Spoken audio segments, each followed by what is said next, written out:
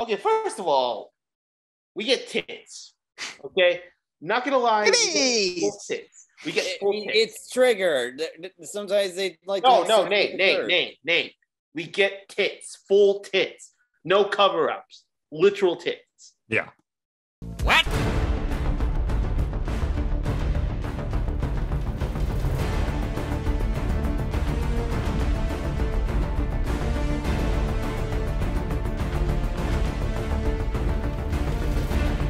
How's it going on YouTube? Dark Reviewer here.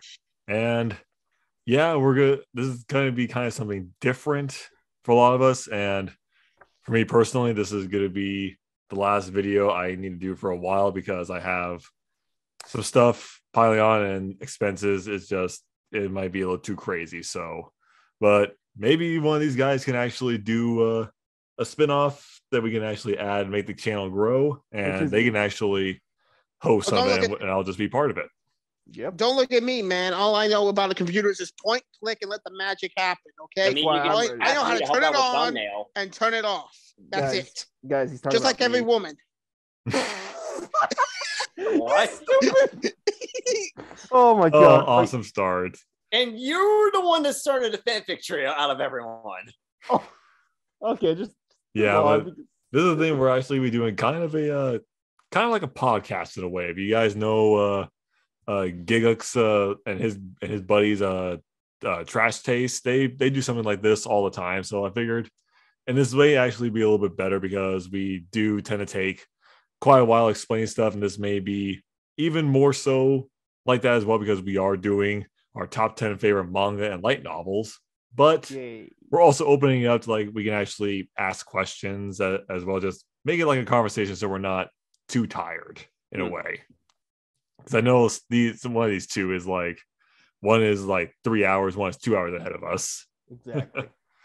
So if we're actually going off, we're going to start us off with honorable mentions this time around. Mm-hmm. So to start off with honorable mentions, we're going to go to Kevin, and then Nicholas, and then Nate, and then me for that. And then we'll just go right into the podcast.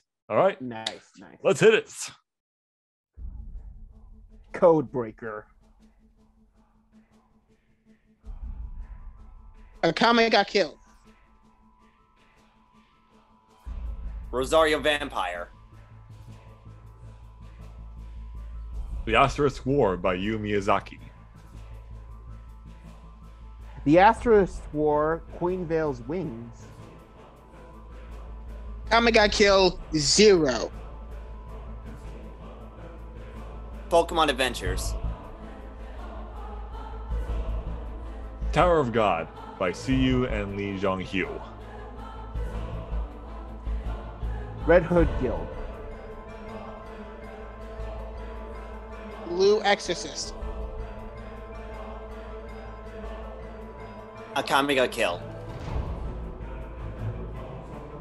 JoJo by Haruhiko Arakai. Bleach.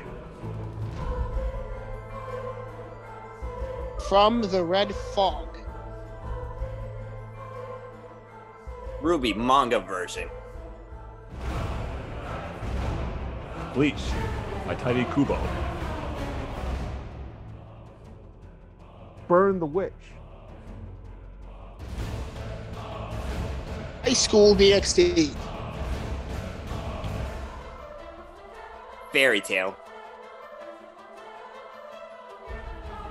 Hellsing by Kota Hirano.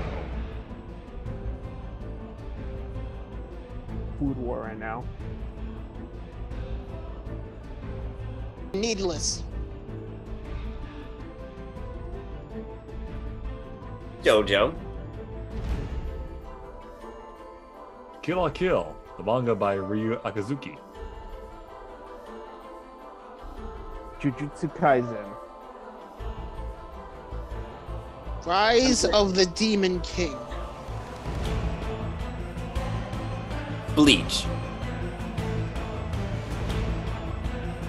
Berserk by Kentaro Miura. A Certain Scientific Railgun. Manga version. On Tokyo Ghoul. Burn the Witch. Soma Spider, So What? By Okina Aba. Rent a really shy girlfriend. Genshin Impact manga version. Eden Zero by Hiro Mashima. Arya the Scarlet Ammo. One Piece. What the fuck? Just that reaction. That's actually my reaction too. What Okay. the fuck, dude? I mean, Hey, it takes time and effort, man. Like, It's not. If it takes that much time, it's not worth that much effort. Dance in the Vampire Bun by Nozumo Tamaki. that time I got reincarnated as a slime. Light novel version. Magical Girl Spec Ops Asuka by Makoto Fukami. God of High School by Gat Mobile High School. Fairy Tale by Hiro Mashima. And A Kami Ga Kill by Takahiro. Yeah. So pretty interesting like choices, I would say, for honorable mention. and then there's Nate, who puts. Oh my god! You're welcome. But yeah, these ones I'm just like, oh my god, what the hell is with some of these choices on this grid? Especially this one for Trey. Oh, I want to see. Here's how he put it. He put Kaiju number 8 and number 10. That Yeah, motherfucker. I saw that. Yeah, then I'm Claymore. not the biggest Kaiju fan, and yet I have that thing higher. Then Claymore at number 9. I totally forgot about Claymore. I even read Claymore, dude. Magi Labyrinth of Magic. We kind of figured that was going to be there. And the Undead Unluck, basically the other one that he wants animated aside from Orient. Dora Hidoro. Yeah. Ooh. I was surprised about that. And he put Berserk up there in the top. Respect. And Hell's Paradise. I don't know what that one is. No one does. Then Record of Ragnarok, the better version, not that fucking anime version. Oh, shocker. Netflix botched an anime. Who would have thought? And of course, that's a 50-50 chance for them. JoJo, but the why? long run. And then I was surprised by this. He actually put Chainsaw Man number 1. I'm surprised he never had JJK. I'm surprised he didn't put One Piece on it. Yeah. Wow, like damn, Trey was very, very like questionable. Yes. Yes. I would say very, very like if he was here and told us that, I would have been pissed off twice due to the low entries. Yeah, but you know what? He's not here, so we'll just say this. Fuck you, Trey. Nah. But yeah, the next person on this like the stars on the grid is actually good old boy Nate. And I have some very interesting questions about your grid right here, my friend. Like very, very interesting. Yeah, it was a bit interesting to say the least, because some of them were like circumventing, but I was like, nah, might as well. But yeah, go ahead, lead us off, man. Go ahead and talk about the what you have for your why'd you put like some of these like brand new stuff that you started watching, like what was your number 10 again? My number 10, we all know My Hero Academia, but this one is actually made by another person who worked on it. Well, it's Hunter's Guild Red Hood. Oh yeah, that one. Yeah, I was. Yeah. See, then you put like Shikamori at number 9, and then rent a really shy girlfriend. Not even the original Rent a Girlfriend on the list there, man. I have not read the Rent a Girlfriend manga yet. I just read the spin-off one, but I'll get to that later. But anyway, what I really like about the Hunter's Guild manga is that it pretty much takes inspiration from the old grim fairy tales. And they actually elevated it because it actually made it pretty dark. Because no lie, those werewolves are frightening. Oh yeah, true. And I mean, the style is actually pretty interesting. And was there anything like kind of interesting to you of how you got to the part of the manga? What got my attention is that it was also made by the same person from My Hero Academia, but I hear they're going for more horror route. So I'm like, okay, I might as well check this out. And oh, really? Werewolves are horror route. What gave it away? That is fair point. Yeah, but I do love how they approach it. Like we have our main character, Velo. Sorry if I pronounce it wrong. It's been a while since I read like the whole manga. But I definitely love how they showcase the main character, who is pretty much based off of Little Red Riding Hood, but as a boy. Sex change. Yeah, that was an interesting change. Like, yeah, like that. Well, it also doesn't exist, so who cares? That too, but yeah, go.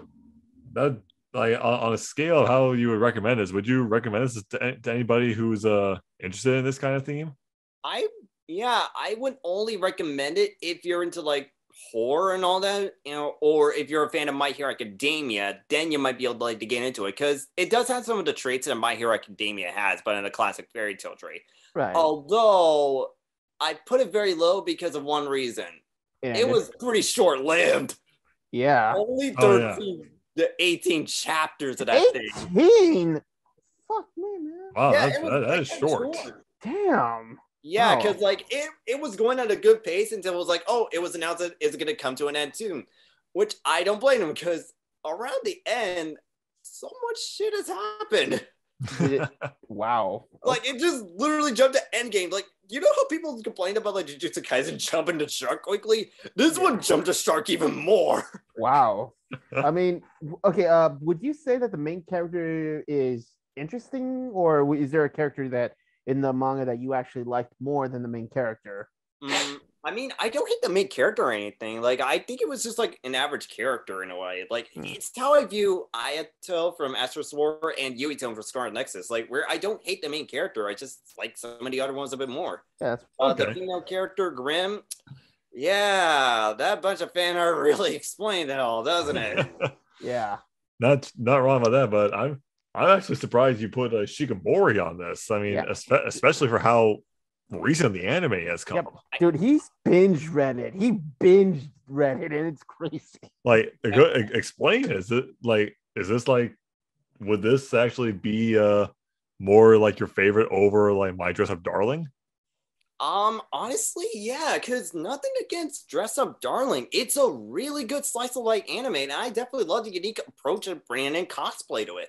I really like it. But when I saw Shikamori, because I was like confused about like, wait, Shikamori's not just a cutie. What's up with that? Then I just saw the first episode of the anime. I was actually interested in it because, Shikamori, she's that girlfriend that you just want to have in real life. Because not only is she just like cute and beautiful, but damn, she's badass and sporty. Yeah, that's true. Yeah, she's literally a tomboy. So I'm like, after the first episode, I decided like to read the manga, and I had to admit, it was so different from how the anime interpreted it. Because the first episode, it's literally a combination of like different skits, because that's what the manga is about. It's just different skits showing like basic daily life stuff.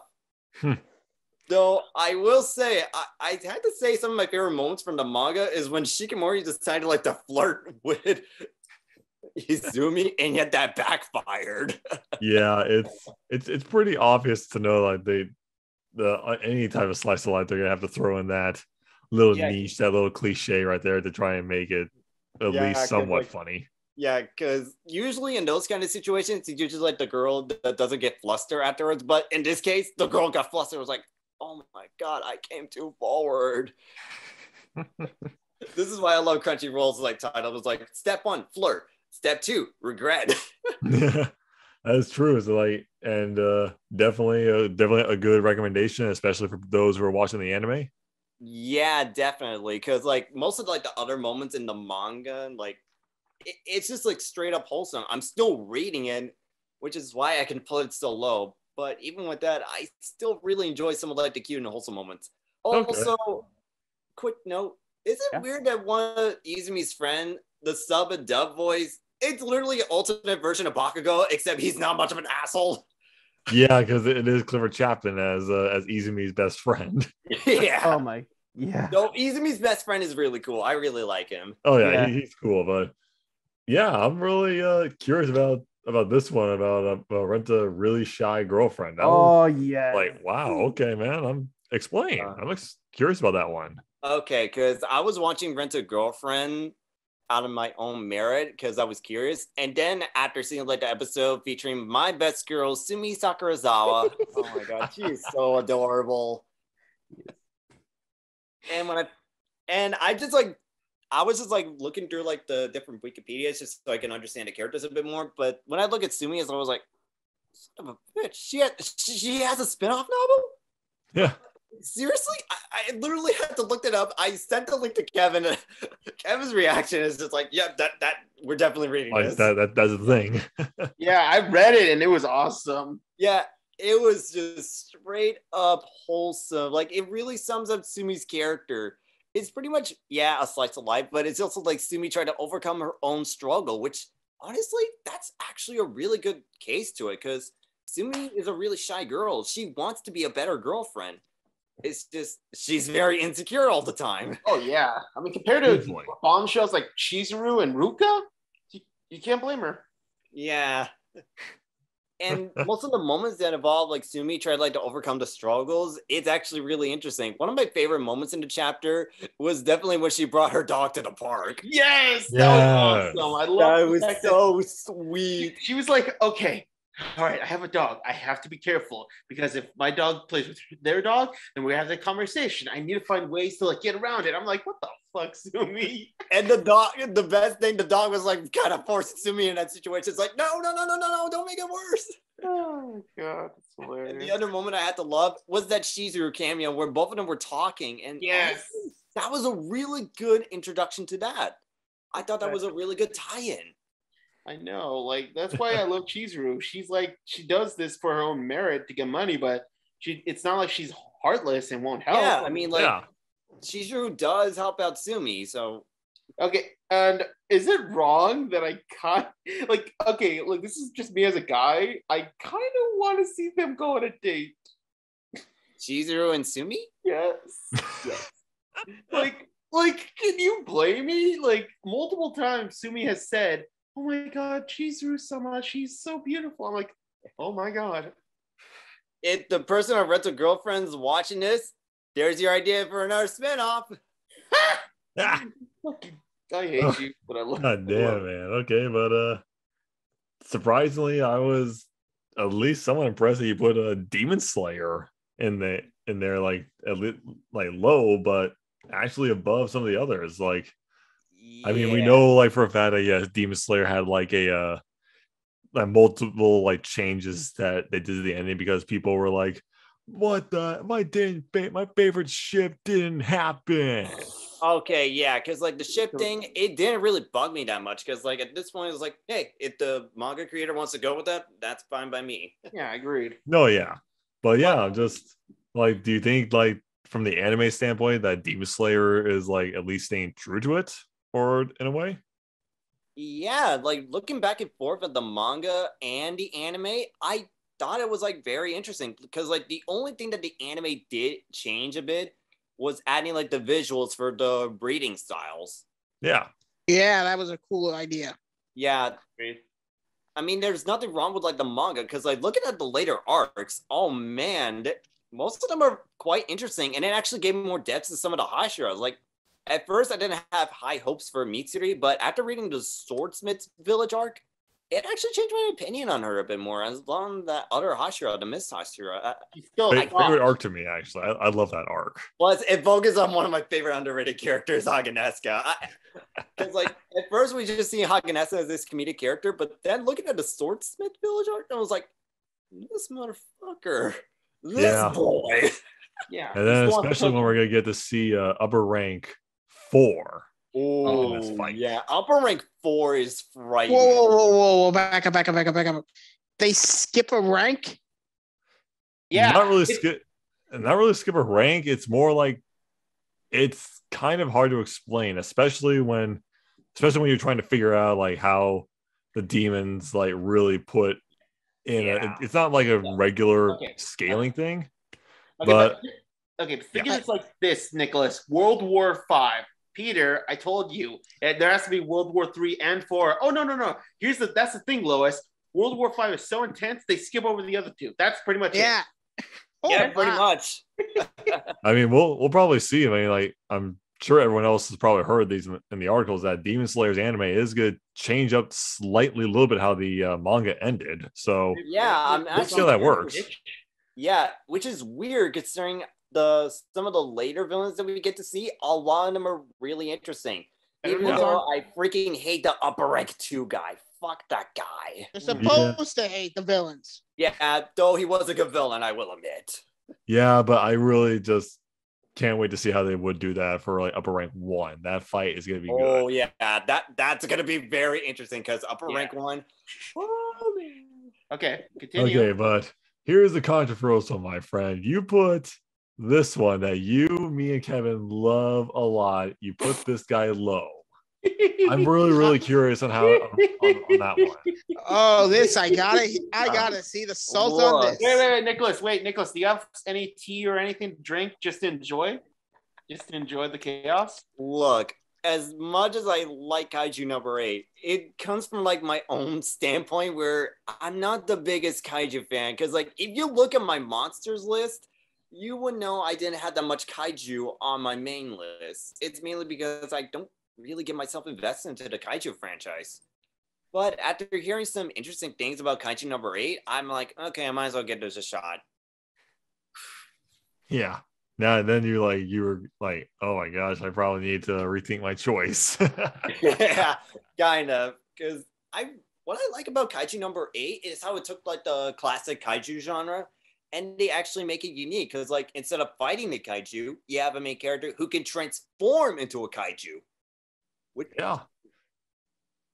And I had to admit, the Kaiju design looks pretty good, even though it kind of reminds me, like, don't you think that actually fits into the Bleach universe? Because that. No, yeah, it really does, especially when you actually look at the actual concepts for like the story artist and also the writer for it, Naoya Matsumoto is also good friends with Kobo, so they actually course like kind of did like a mixture of ideas for wanting to give these kaiju like hollow-esque kind of forms, but staying true to like earth matter material.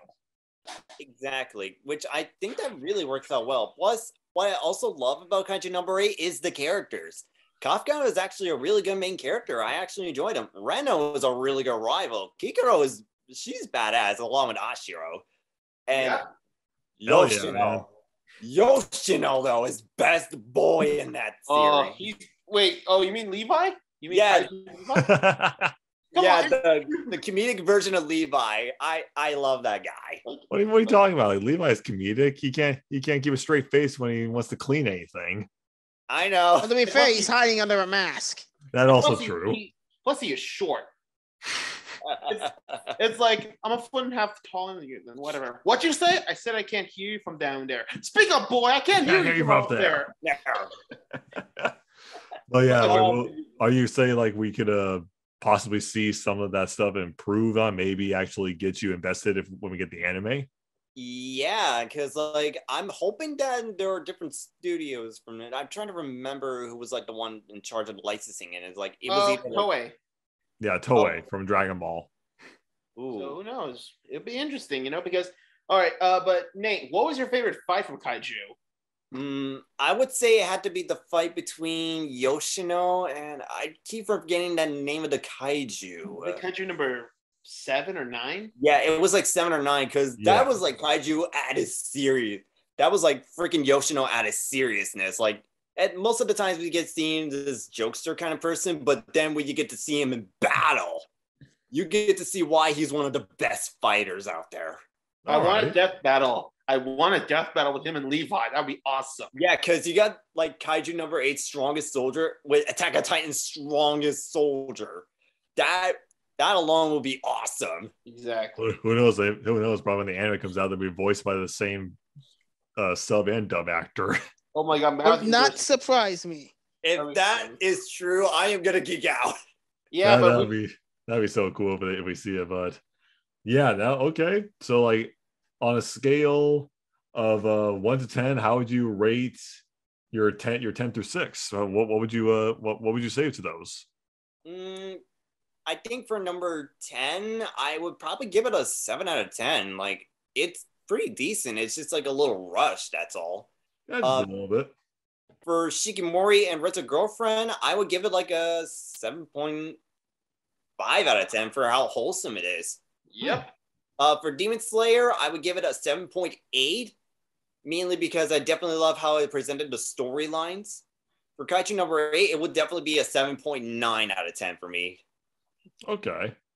All right. So we'll go ahead and go into these ones, which I'm really curious how you tried to schedule these ones. Like you had Jujutsu Kaisen at number 5, then you put Black Clover above that, and then Rising the Shield Hero, and then Eden Zero, just shy of your number 1. I'm really curious about that, especially with how your standpoint is with JJK at the moment. Yeah, because that's the thing. I really love JJK. Don't get me wrong. But even though I love something, that does not mean I don't have my problems with it. Because like while the Shibuya arc was really intense and all, there are some moments in there here and there that pissed me off. And one of them, I am not going to get into spoilers, but I know for a fact that Nicholas is also going to get pissed too. Most likely. Yeah. But regarding the fact, like, how do you think that would probably? Do you think like Mappa did justice doing both the season and the JJK movie? Oh yeah, it actually did justice to both of them because like the anime, like sometimes when it comes to like adapting to things, they can either like elevate it or just like stay true to it. I feel like Mappa kind of did a bit of both for the anime, but when they did the movie for it though, yeah, it literally skyrocketed. I just freaking love that movie. Plus, I even love some of the later arcs from the manga, like the Calling Games. I had to admit, I was quite intrigued by it. And the fact that we get to see some of my favorite characters, like we got to see Maki. Oh, man. It made me love Maki more, but oh my God, I am also terrified of her. I think that was the point. Call that a healthy respect. But yeah, that's always good. I mean, you also didn't really, especially on your album, you didn't put like the JJK Zero prequel. You didn't talk about that actually. Yeah, because like I figure I might as well like merge the JJK and JJK Zero as like one thing because it's technically in one timeline if you think about it. It is. But I still love the prequel because, and especially thinking of going forward.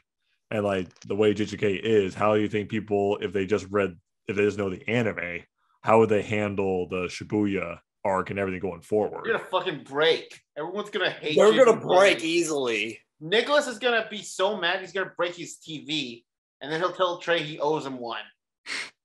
Okay, it's that. Wow, we're gonna go that bad? No, well, okay, it's not that it's bad. It's just it does too much. Okay, yeah. It does way too much. There are some moments that again. I got pissed at it, and I'm sure you'll get pissed at too. Yes. Okay, then. But how about going off to the medieval, better version of Naruto and Fairy Tail with Black Clover? That's one. I actually prefer a different phrasing. It's Harry Potter as a knight, but dumb. Okay, that sums it up. Because yeah. we know, like you explained this before, how you basically got into Black Clover from us because these two were bullying you into it. Oh, yeah, you should be very happy. You should be thanking us. I mean, technically, I did get my revenge for putting a number 9 for soundtrack, so I did that as like part of revenge. So, and then you put fucking Ruby on top. Put what on top? I put Ruby higher than Black Clover. And JJK. And Slime. And Trey was like, oh my fucking. I mean, at least with Nicholas, he found out. I was like, hey, he's doing it like a very logical standpoint, so at least he understands it. If Nicholas does that, then you know the world's ending.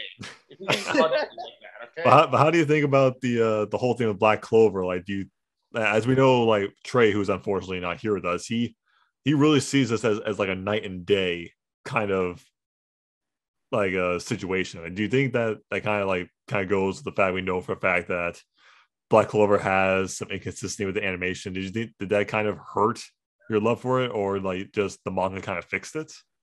Yeah, because like with the anime, like the animation early on, that's what kind of killed it. Because like I'm an artist, so I know how like to make sure like the art looks good and all. But with the animation, it kind of lacks a bit. Thankfully, the Spain Kingdom arc really fixed that a bit. Is anybody else excited for the movie? Yes. Yes. I'm excited. 2023. Give Asta and Noel a moment, please. Fuck you, no. We got that moment in the manga. We need it seen. Yes. Animated. And we Okay, need but Speaking of the manga, newest chapter. Yeah. I'll get to that in a bit. We'll get that in a little bit, but definitely, as of course we know, like the manga kind of dives deeper into some of these arcs that we know of. I'm pretty sure you said your favorite arc was the Space Kingdom arc, if I remember correctly. It was that and the Seaban Temple arc. Okay, yeah. Like, did you think that they probably did it well? That kind of got you into the anime, or did like the manga kind of prepare you, but it kind of met that point? It was like a bit of both, because like the Seaban Temple arc got me invested into Black Clover. Then I read the Space Kingdom arc. That's when I started liking Black Clover way, way more.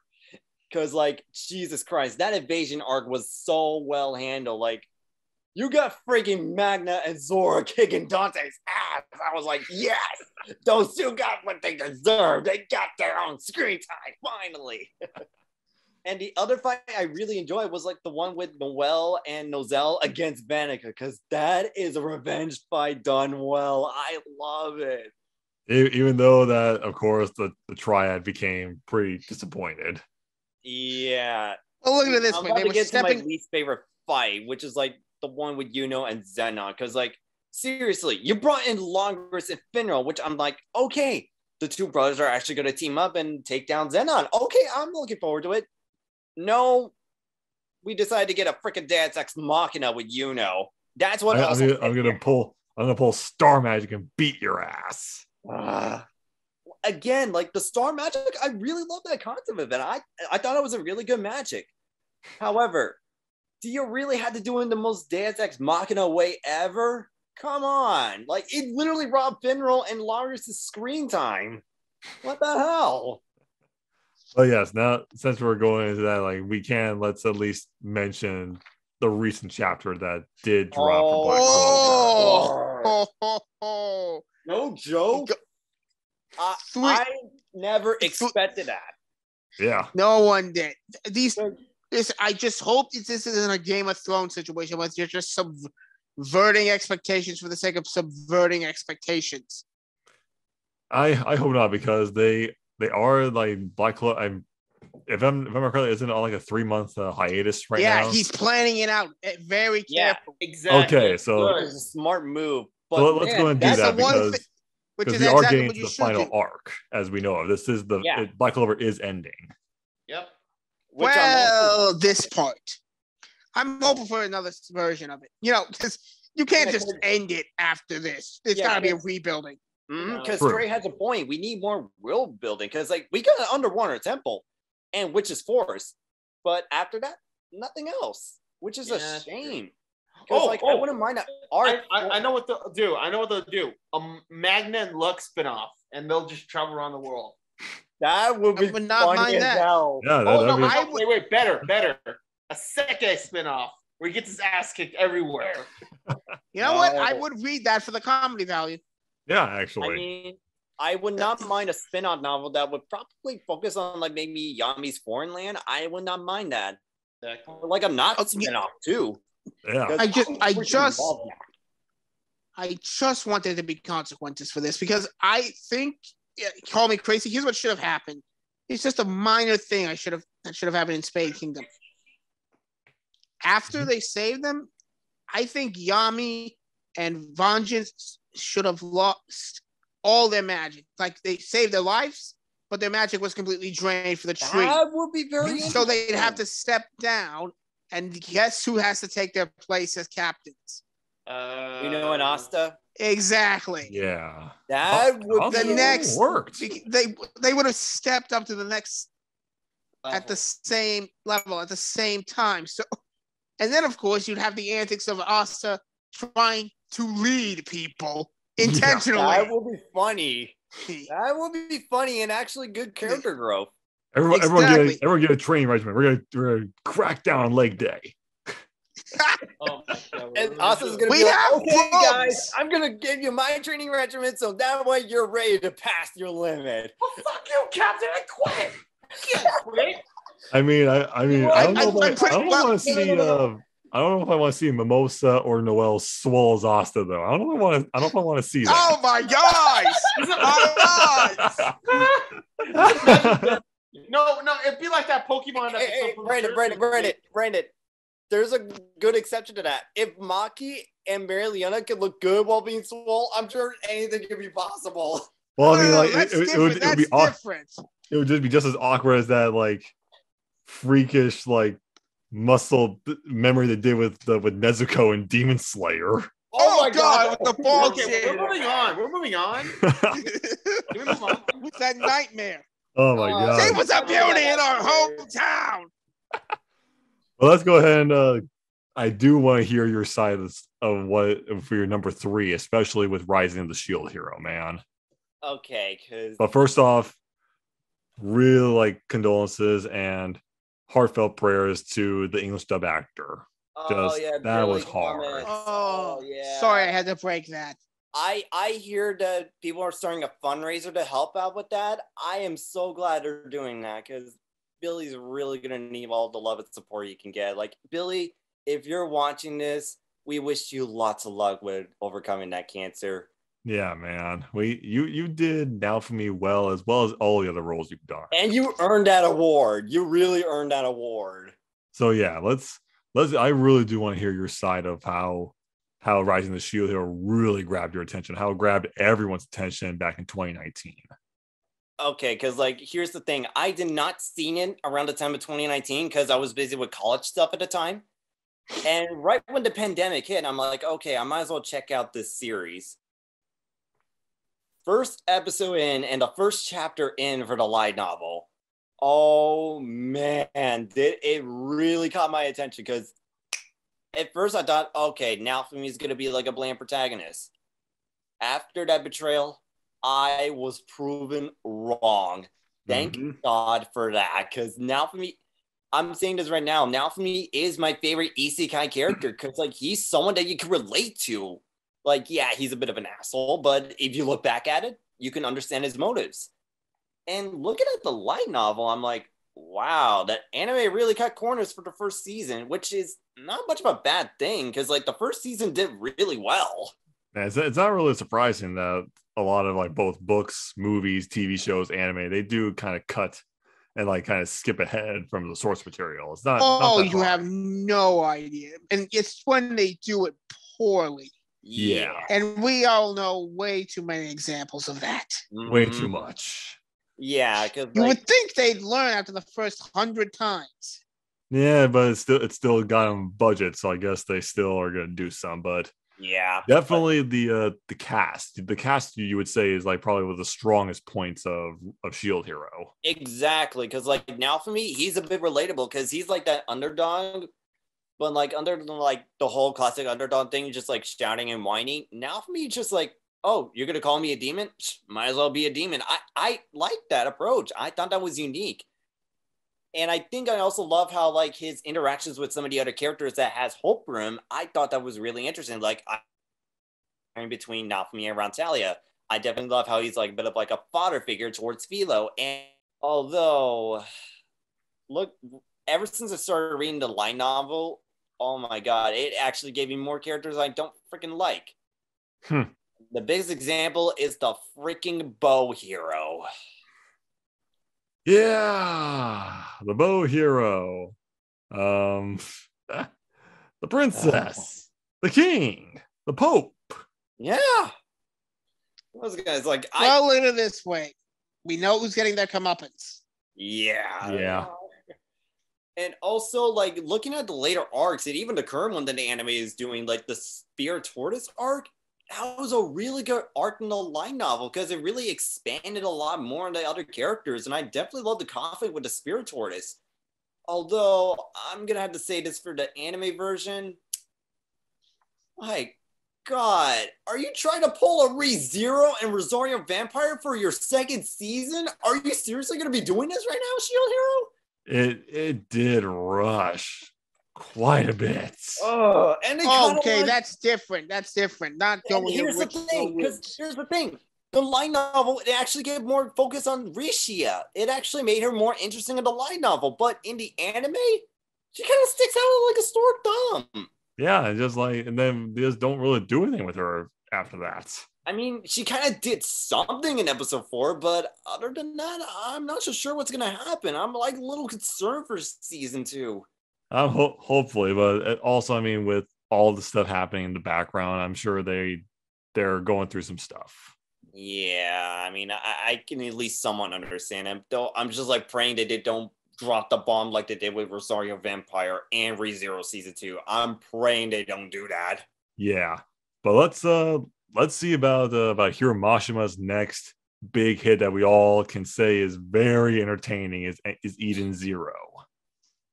Yeah, I can't say it. One of the few mangas that I started reading since day one, because like, yeah, we all know our stance on the Alvarez Empire arc. Ugh. Yeah. It would have been, well, I'm not surprised it didn't go like that. Yeah, you know why? Because he did not plan his ending. Yeah, he did. He literally made it up on the spot. We're fan fiction writers. We plan better than him because we actually know how our stories end. Yeah. That is sad. Yeah, it is sad.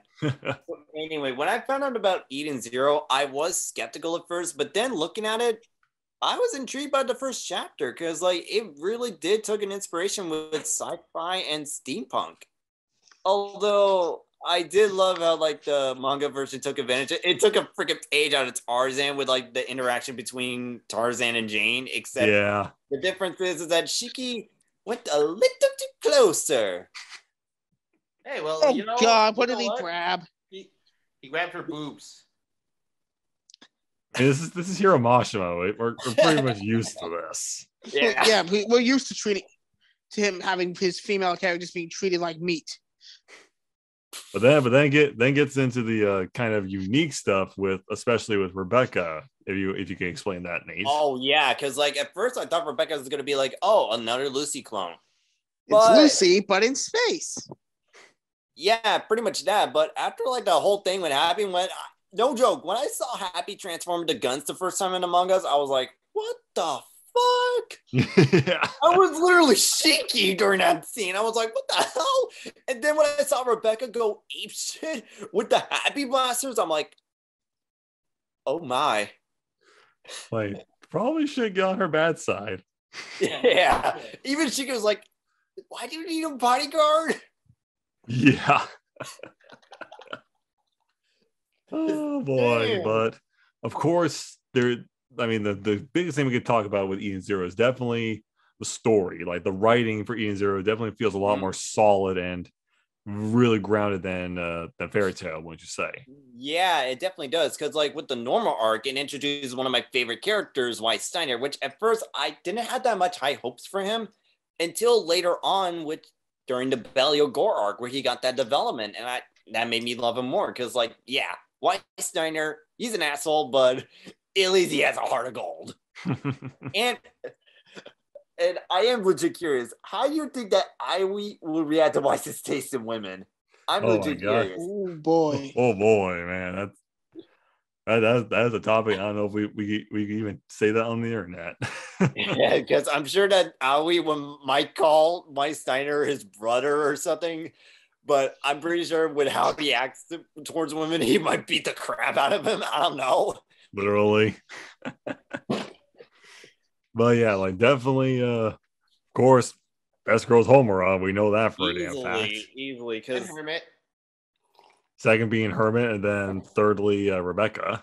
Yeah, because the interesting thing, like my third best girl, other than Rebecca, it would have to be a character that you might see later on EDA named Clean. Because I really like Clean's character. Is she related to Mr. Clean? Oh, fuck you. Oh, please. You threw a fastball down the center of the plate. I had to take a fucking swing. Yeah. Hey, like, to sum it up, Clean. Am I gonna? Oh, sorry. No, keep going, Nate. Sorry. Yeah, but to sum it up with Clean, like she's a win user. Like she used to be emotionless, but if you really look back at it, there's a fucked up reason why she's emotionless. Mm-hmm. And when she finally overcome that, like she actually became more likable for me. I actually like her as a character. Oh yeah, And, especially the most recent chapters. Oh my god. Oh man. Like the Nero 66 in the freaking war arc. Oh my god. Talk about dark, and yet Mashima handled it pretty well.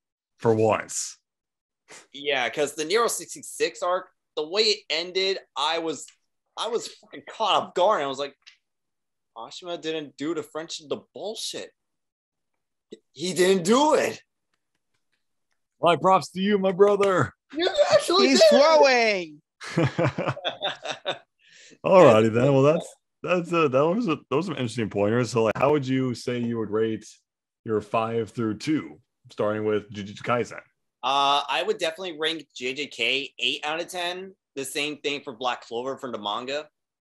Okay. Rising into Shield Hero for the light novel, actually, I would give it an 8.5 out of 10 because, man, some of the later moments that were really well handled, especially with Raptalia, because, oh my god, she gotten even more badass. And that new outfit of hers that she has, it's not super fancy to see, which I am glad for that, but man, it still looks good.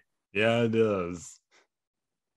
And of course, with Eden Zero, I would definitely give that thing an 8.9 out of 10 for the manga.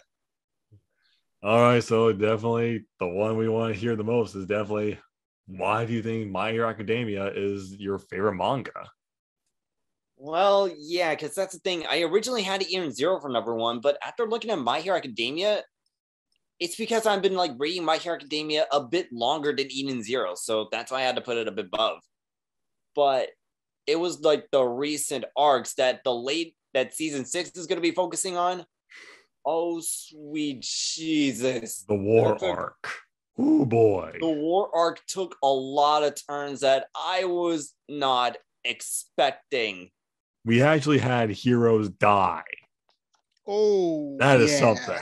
Yeah, and even though like there are some villains that do get the downfall, it was less compared to how the heroes handle it. Yeah. And even some of the students were close to dying. That's what also caught me off guard, especially with that one stunt. I was like, oh shit. Because that stunt alone got me off guard. It made me go look at that character. I was like, that's the same character from season 1. That's the same character. Yeah. that legitimately caught me off guard. It was after that war arc, though, that's when things started to get more dark. Because, wow. To sum it up, after the war arc, Izuku has to go solo. Like, he literally went solo. Oh, no, I've heard the rumors. Yeah, he legitimately went solo, told everyone the truth. Like, it was like the guilt trip. Like, Izuku felt guilty because he's the one that has that power. And he's like, he might as well, like, tell the truth. And he decided, like, to go on his own because he didn't want anyone else to get hurt. Yeah. And then, of course, we get the whole, like, fiasco that's happening with Shigaraki and All for One. Yeah, because that fiasco was just, like, a huge head turn for me. But I think the moment that also got to me was when everyone in Class 1A tried to get Izuku back. Like, that was the moment that really felt heartwarming. And that moment with Bakugo. Yeah. Finally, he finally apologized and he called him by his first name. Even that moment, I was like, about damn time, Bakugo. Yeah. though he still has that temper, even though he like mellowed out a bit more. Oh yeah, definitely. So you definitely feel that the anime and the manga are definitely at good odds with each other. Exactly, because Yeah, there's a good enough gap between the two. We're not gonna have to worry about some shitty original animation. Yes. yeah, definitely. Because like, yeah, My Hero Academia did cut some corners, but it was very minimum, which I had to applaud. Hey, we got some movies. Yeah, Yeah. and the movies, while the second one may be the weakest, they're still good. Yeah, it's true. And now, and how do we feel like? Do we want to say like how do we feel like how this how My Hero is going to end? Like, should we I probably have add no that? freaking clue. I am legit curious on how this is gonna go, but I am gonna be skeptical. Like, I'm gonna keep my guard up just in case. Agreed. But regardless of the fact, how would you rate your number one? It's My Hero Academia. How would you rank that? Well, I would definitely rank it a 9 out of 10 because while it does have some small problems, it doesn't take away the fact that it really come a long way. Because True. that manga alone changed what shonen is today. It literally changed the shonen genre.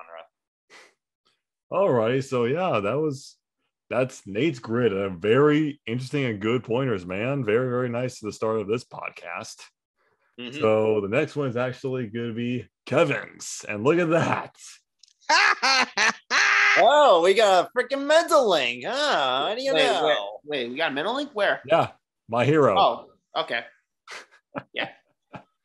But yeah, we'll get into that right after this one, guys. We'll be right back after this short little break.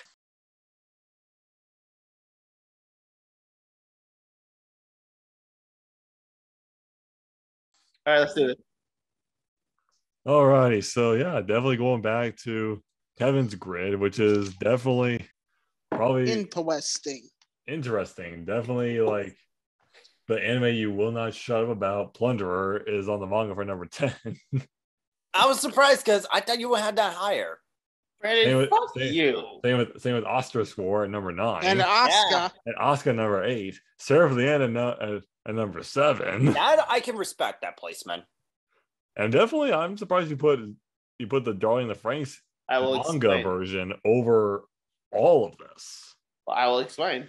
And then definitely, of course, we know Spike's family because that's. I almost considered that for my list since I started reading the manga, but I didn't because I just started. And then we got Kaiju number 8 right there. That's good. Mm-hmm. God of High School. Yeah. And definitely the two shonens that have been talked about a lot right now, which is Black Clover and My Hero. Yep.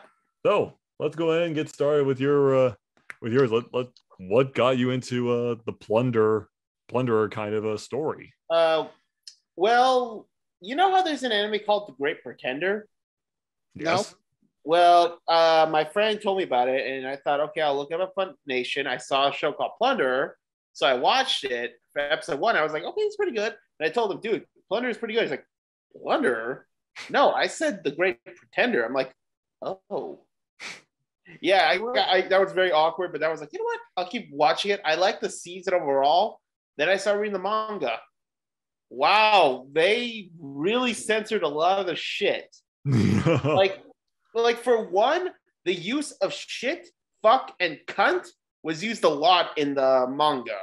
Oh damn, that's something. Would you say it's Black Lagoon level, where like every other word is one of those 3? No, but basically, okay, Nate, Brent, remember when Licht revealed his plunder status when he started killing those troopers? Yes. Basically, when Hina was trying to stop him, he was like, "Are you my enemy too, bitch?" And he also looks at Mizune, and he's like, "Are you my enemy, cunt?" And I'm just like, "What the fuck, Licht?" And like another thing, what I found interesting in the manga was the helicopter pilot was a kid. It wasn't it was a little girl typed up holding the rotor. I'm like, what the fuck, man? And then like I just kept reading on, and I was like, wow, this show really shows a few different scenes, like how the characters react to computers, how they react to the modern day. It gets really interesting. And then I'm sorry, what? It was interesting because like when we first saw like the chapters and the episodes, it had that fairy tale vibe to it. Like it started out being fairy tale, but later on it just went. Yeah, it was very fucked up. And then I learned more about the manga. I read a little ahead. A little spoiler, Nate. Jail actually gets 2 powers instead of 1, and I'm like, what? What's the other power? Explosion. Yeah, iron and explosion. He is Gajia Red Fox and Kochski Bakugo combined now. Oh shit! And all no, Nicholas. In terms of power, it's not personality. But another thing, he and Nana kiss. Yeah, it gets confirmed. And what I found interesting, well, thanks to Nate, is like the whole plot twist with Schmerman. I'm like, what the fuck? Yeah, because you literally thought that the main Schmerman was like, oh, how did he went from nice to evil? But then when I just looked it up, that evil Schmerman was a clone created by Frenda. Oh my god. Frenda was the real villain. Yeah. And then what I also like is that the series just builds on that. Like we see the other aces, and my god, the whole thing with Schmerman, like the fact that he loves Licht as his son is really interesting. Like I think I just like I like the overall theme of plunder, and the manga really shows how dark the series can be, even though the anime does censor some things. And that's why I put it there. How do you think this the manga and the anime, like, do you think that's like, aside from like the censorship stuff, is there any like differences that the manga had aside from the anime? Well, I mean, there was like a few, like the anime added more to the date with Licht and Lin, because they only went from like the hand holding to like the thigh groping, which was hilarious. But in the anime, they added the whole bridge, the whole sharing drink. So it added more romance. And I guess there was a little, the cook-off, I don't think it happened in the manga. So that's all original. Okay. And I think the girl with the plane, she wasn't in the manga. She was original, I think. Yeah. But I think overall, it's also some of the funny moments. Like in the manga, when they were learning how to use a computer, Jail literally just grabbed the keyboard, and he was like, sir, that's not how you use it. Not gonna lie, it made me think of like that one meme, and it also made me think of Cloudy with a Chance of Meatball, where we had the dad trying to figure out how to use the computer. It's like, drag it across the desktop. Okay, that didn't work. But yeah, it's like that. But overall, like, yeah, pretty much the anime and the manga are still the same. Like, there's just a few funny moments cut from the manga, a few things added from the anime. But overall, they kept the same theme, and I appreciate that. How about of course, like staying true to it, but like as we've seen, that has you explained. But what about the time difference? Like, how did that was that flushed out a little more in one or the other, or did one kind of like they both kind of had that same mentality? It had some of the same mentality, I've noticed, the way they do the time travel. But they did explain more of the powers about ballot holders a little more, and I did appreciate that in the manga. But for all intents and purposes, the anime did pretty well with explaining as well. So I'd say, they're both still equal in terms of explaining the powers. All right. So yeah, that's good. I mean, yeah, we all know you cannot shove about that show. Well, I know you can't shove about Dress Up Darling as well. Well, there's another one that we're about to get into. Yeah, there's another one. We're getting to the aside from like this is actually one we all know, we all watched, and some of us here have read. We're going to the Asterisk War. So Trey's favorite anime. Exactly. I was really surprised you actually put it not even close to like the halfway mark. Go ahead and explain that one. Well, I watched the anime first. I watched both seasons and I really enjoyed it. So then I found a manga Kakarot, the website I used to read mangas. I read the manga for Asterisk War. It was pretty much the same for the season 1, although there was something interesting where, how Aito and Euless were in this training room and Lester and Saya came in. They said they want to train. In the manga, it happens where we actually see Lester fight Ayato a little, and Euless trying to shoot Saya, but poor Saya literally uses her cannon and blows a hole in the wall. And Hayato's like, okay, maybe training's done. I'm just like, God damn it. Yes, when you get to see like the flat chested girl pulls out the big guns, there's like, okay. Yeah, but there's also a little Dragon Ball Z reference when Ayato and Kieran are training where they're doing stretches and they do the fusion pose like pull each other. I'm like, what the fuck?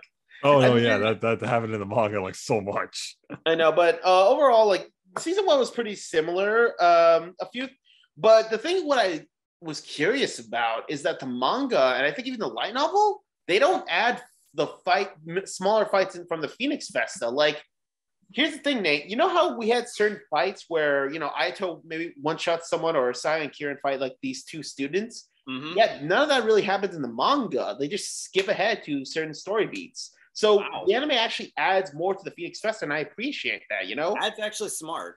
Exactly. I mean, come on. Like, did you guys not want to see more people from other schools using their weapons? Like, even if they're one time, it's cool. Yeah. Oh, yeah, definitely. And the light novel, from what I've read from volume 1, like, I like the way they explain certain powers and stuff. I like the way that they said that even if you don't win, like, even if your wish isn't granted when you win the Festa, you still get a cash prize. And that's what I like. Like, Euless, you got the money, Ayato got his wish, and that was interesting. Like they explain more about how the schools work. Like Galardworth's more about honor and no fights, whereas Rev Wolf is all about fuck it, let's fight each other. I like that. The world's built around that. And I read ahead a bit about the light novel. Dude, when the fuck are we gonna get season 3, 4, and 5? Because the content in there is interesting. Like we get. The next Festa, guys, if we got season 3, is the Griff's Festa, which is a 5 versus 5 team match. Okay. Oh, that explains that whole team up thing. Exactly. Literally 5 people from the school. Each school fights each other.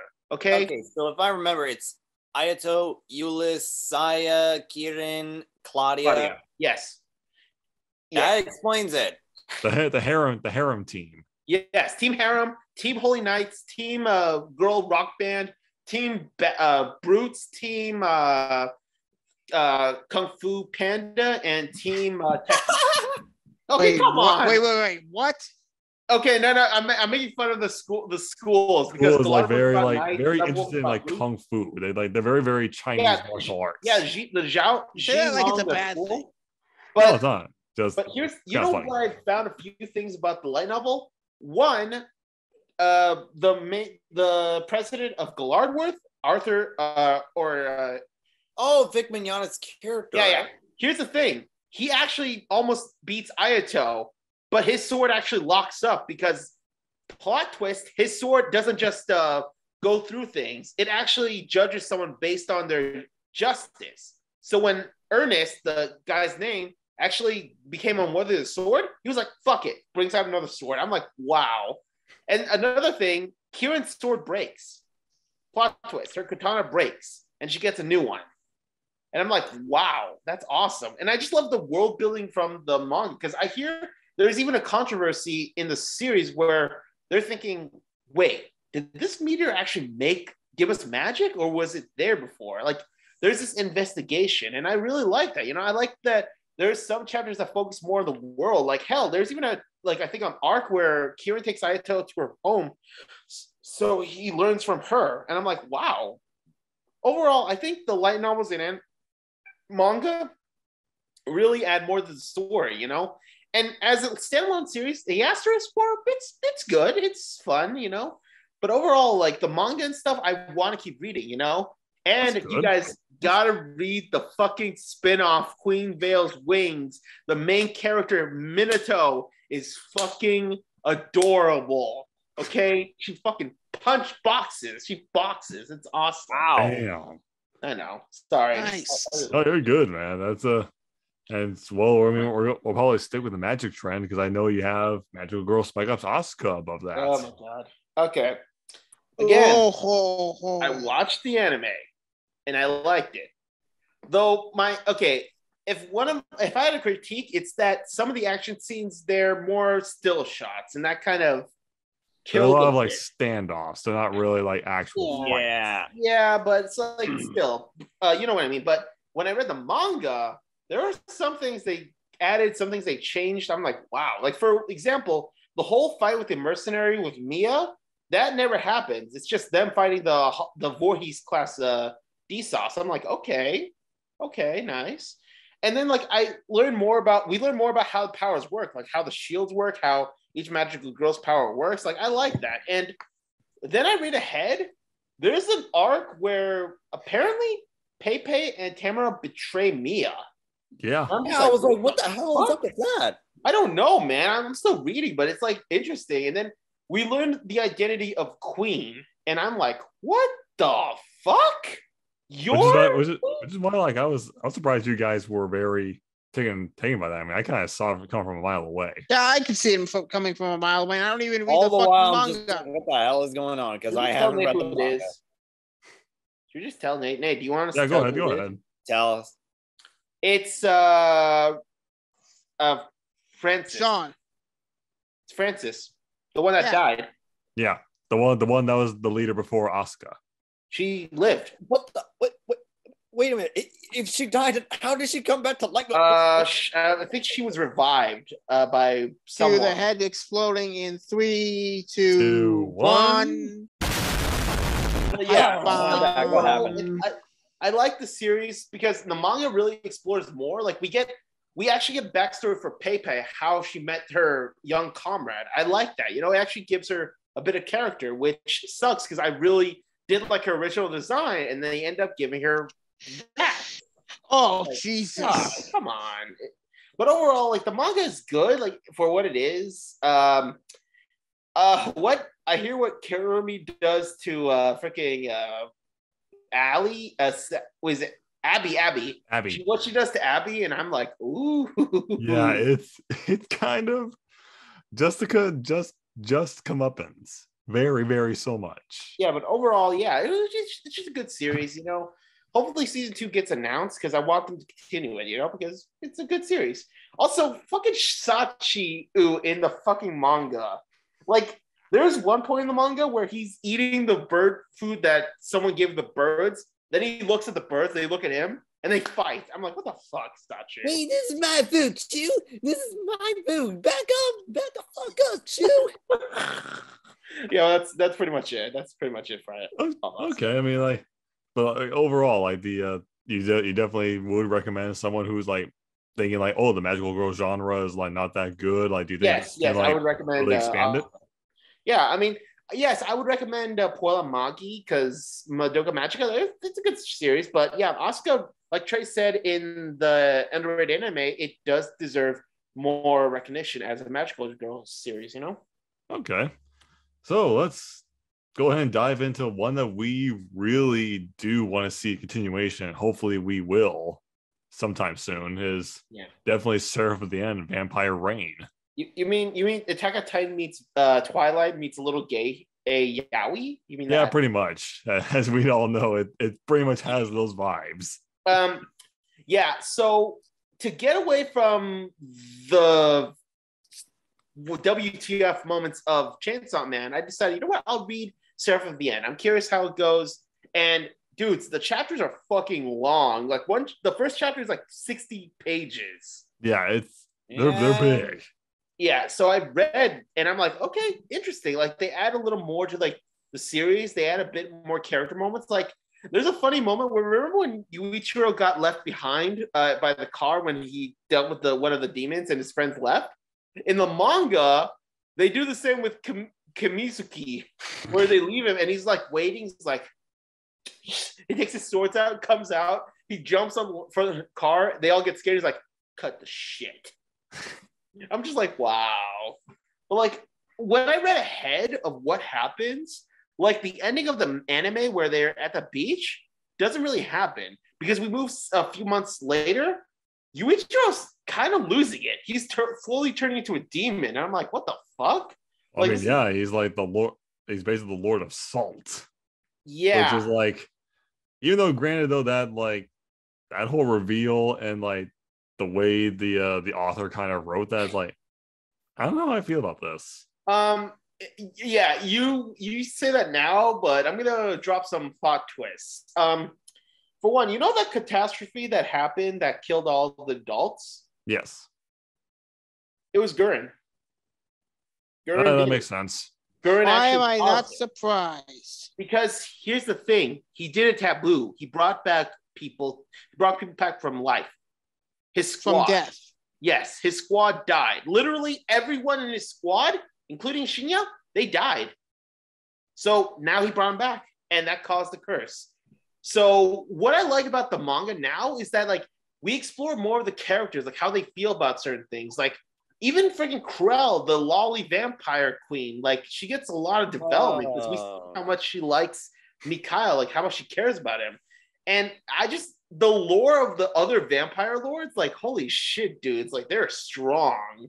Yeah, And it's definitely like really shows off like a lot of these different powers and like different like ideologies of of vampires than we know of. Oh yeah, and guys, then we get the reveal of Mikhail and Yuichiro, like they're reincarnations of an angel. I'm like, what the fuck? Like the whole reveal of this whole world is crazy. Like the power scaling goes from this to this, and it's awesome. But still, what I like is that the series doesn't really change how the characters are. Like we see that some of them hate what Gurren did, but at the same time, they're like, we're still family. We're still going to take responsibility with you. And I really like that. And I like development each character goes through as well. Like they said the same, but like we see how Yuichiro is. Like he takes all this thing with, ironically, a grain of salt. And I appreciate that. Grain of salt. I know, but goddamn, like right now what I'm reading. Horrible pun. Horrible pun. I know. But yeah, it's just like you guys we really do need another season because what goes on is great. Like I really love it. Like Trey was right. This is underrated. And it really is. And like, especially with how like much content we have for chapters, do you definitely think like a different studio could probably pick this up and probably finish it? I mean, I want to say yes, but at the same time, I like the studio that did it before. You know, they did pretty well. Like there was a few corners here and there, but you know, it was still the same, and I liked it. All right. But I'm gonna say this: Yuichiro X Shinawa is going higher. It's just rising because of how awesome they are in the manga. And there's a drunk scene. Yep, and that oh god, that was funny. Oh my god, I fucking what chapter is that drunk scene? I don't know what I forgot, but dude, what happens is Shinoa and Mitsuba drink what looks like soda. It's beer. Yep. And they end up kind of getting swoovy, and Cruel's like, "What the hell are you doing?" And they throw up on her. Yeah. And I'm like, and she's like, "Ah!" It was hilarious. It was hilarious. I mean, at least he kind of broke the trend of how drunk people are in anime. At least they broke that trend. And the shocking thing about the manga, it makes Gurren better, but it also gives you a bit of depth for Farida and Crowley. You know, the two vampires that gave him hell? Like, it actually gave him development, and I liked it, you know? They're assholes, though. They're still assholes. But you have a vampire that does human experimentation on human body parts, so that's kind of like a self-explanatory. Yeah. But let's go. I'm definitely curious on how like we know like Studio Trigger does a lot of like regular original animes, like of course Kill la Kill, BNA Brand New Animal, but one that got a lot of controversy that we know of is Darling in the Franxx. Right. And when they came out with this manga version, you definitely put this above stuff like Seraph at the End, Plunderer, and Ostrich War. Do you want to share on that one? Oh yeah, I will, because halfway through Darling, I got confused and a little annoyed, but the manga. Okay, first of all, we get tits. Okay, not gonna lie, tits. We get full tits. It's triggered. Sometimes they like. No, Nate. We get tits, full tits, no cover-ups, literal tits. Yeah. What? Yes, I'm serious. His reaction is the best. But it's like, what I like is that the manga doesn't fuck up. It actually gives characters development. Like, there's a role reversal with Ichigo and Goro where she's captured and he's free. And we see more of the whole berserker mode of the Franxx. And I like that. I like the exploration of the characters. I like how the Nines go from forgettable side characters in the anime to genuinely tragic characters in the manga. Like, I actually gave a shit about them. I was like, holy crap, why do I give a shit about these guys? The romance between those two characters, I forgot because I don't give a shit about them, was better in the manga. It wasn't that forced. Hero and Zero Two, their relationship, a lot better in the manga. The ending, instead of us going to space, fighting a space war, it ends on Earth. And I like that. It fixed so much I had an issue with. Like Darling and Franks, 12 episodes. It was great. I loved it. Halfway in at the end mark, okay, look. I don't hate the ending of the anime, but the manga does it better. It ends with Hero and Zero Two kissing finally after the war's done. The whole thing is done, and I really like that. Like, it gives all these characters more development. It gives them more sense of purpose. And the fight in 01, the queen of the clock source, yeah. Dude, she's fucking terrifying in the manga. Yeah, like she takes over a Franks, and I'm just like looking at the pilot that she took over with. He's dead, and he's just a husk, just controlling it. I'm like, what the fuck? Overall, the manga, I wish this was the anime. I really wish it would have been awesome. Like, it was just a great fucking ending. Probably one of those rare cases where an original anime gets trumped by the manga that was spawned off from it. That is kind of rare. Exactly. All right, then. So definitely, same thing with Nate. How would you rank these? Starting with Plunderer. How would you rank these guys? 10 out of 10. 10 out of 10. No, I give it like an 8 out of 10. It's a solid series, with a lot of interesting plot twists. I'd say 8 out of 10. It's pretty good. All righty, and of course, Osterous War. 20 out of 10. Okay. Honestly, 8.5 out of 10. I'd give it that rating because it's like Nate said in Anime Wars. It's an interesting concept. They do pretty well. The characters are pretty good. The fights are really interesting, and it's just overall, I want more. Yeah, because like it is cliche, but the way it presents itself still works. Exactly.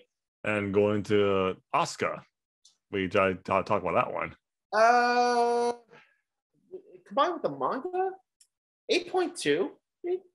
It's interesting, especially it adds more to the magic girl genre, Okay. And Seraph, yes. Definitely 8.4. I mean, the concept's interesting. The characters are really cool. The fights are wacky as all hell. The power scaling gets kind of broken, but overall, it's still a good, simple show. And when the fuck are we going to get Asta versus Yuichiro or Eren versus Yuichiro? I would love those. And then Darling in the Franxx, the manga version. 8.7 out of 10. All righty. Definitely a lot better than the anime. All right, now we get to talk about the Spy X Family, Kaiju number 8, God of High School, and also Black Clover.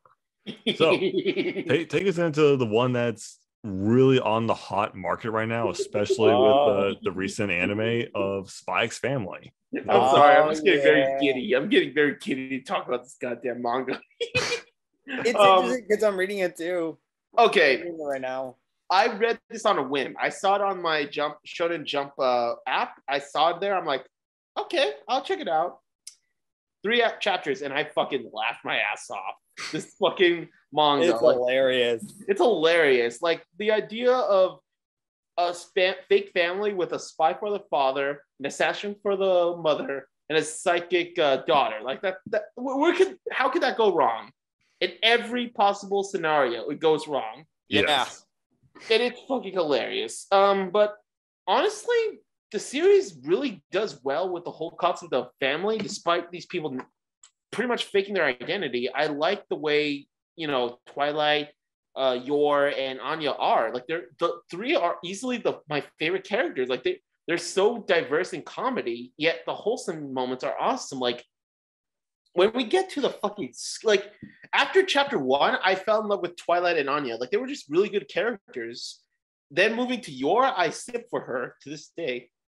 Okay, I won't. She's gonna be Agreed. waifu of 2022. Yes, but then I read a lot more, and I honestly started liking the characters. Like Frankie the techie is hilarious as a wingman. He's funny. Yeah. Anya's female friend in the school is pretty funny too, though she does something later on that makes me go, "Oh, young love." Oh boy. Damien, the tsundere of the show, and Anya's love-hate relationship guy. Honestly, he has some depth for a little kid. I like it. Then we get to the best dog later. A bit of a spoiler, but Bond, the dog, he is fucking hilarious. Oh my god, they finally referenced the James Bond thing in this. Yes. No, Nate, they named him Bond because of Bond Man from the Spy Wars cartoon Anya watches. What is wrong with you? Aww. No, but Bond is a very funny dog. Oh, did I forget to mention he can see the future? Yeah. How does it do that? Well, how does Anya become a telepath, Nate? Yeah, I'm like confused on that too. Science experiments, but still, like the setting is interesting. Like we're not in the whole high-tech civilization where everything's like drones and stuff. It feels like it's an old spy thriller. You know, the old tech. You know, the old communications, the messages. I like it.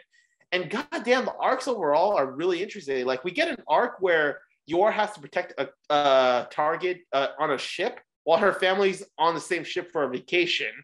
And we see how close she is. Like she really wants to find a purpose to live. And she realizes my family, they're fake, but I love them. I want to protect them.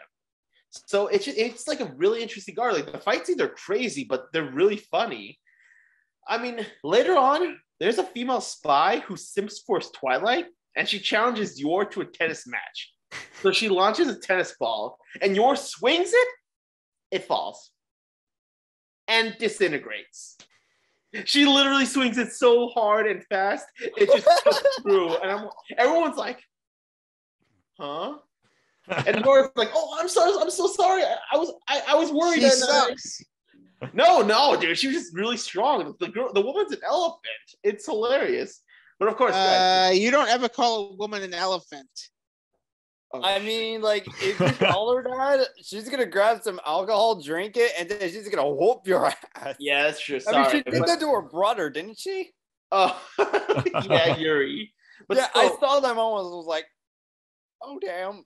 And I am not what I messing love around about when the she's manga as drunk. well is that they have little one shots that have more character building. Like Yor and Twilight have a chapter with Anya. Anya has one with Bond.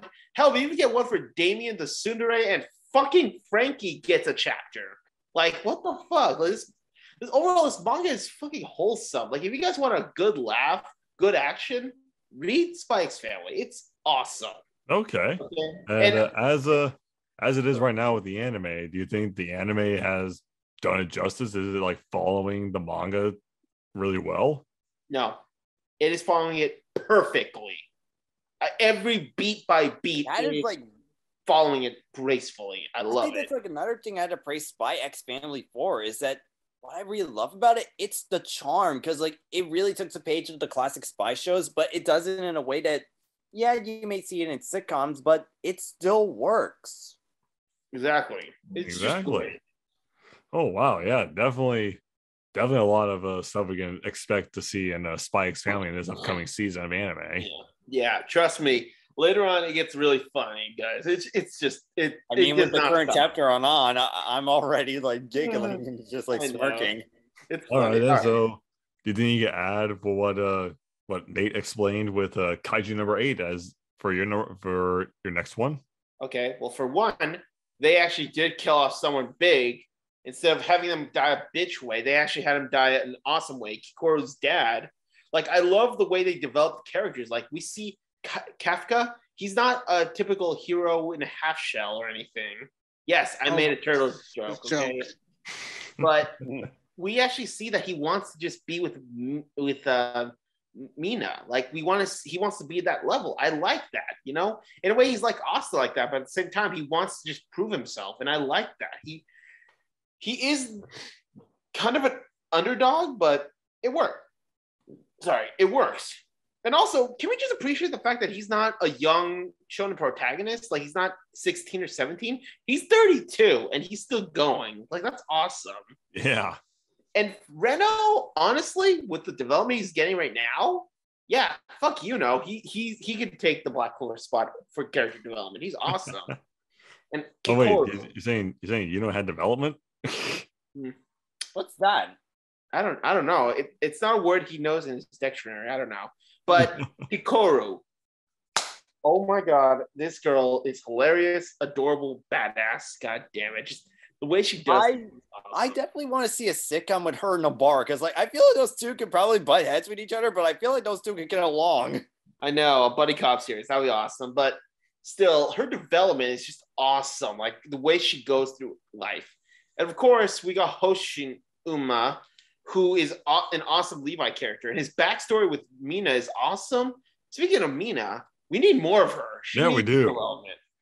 And let's admit it, Kaiju number 9 is an asshole, but he has interesting powers. Like the guy makes kaijus, he can abuse kaijus, and he shoots air bullets. Like that's fucking awesome.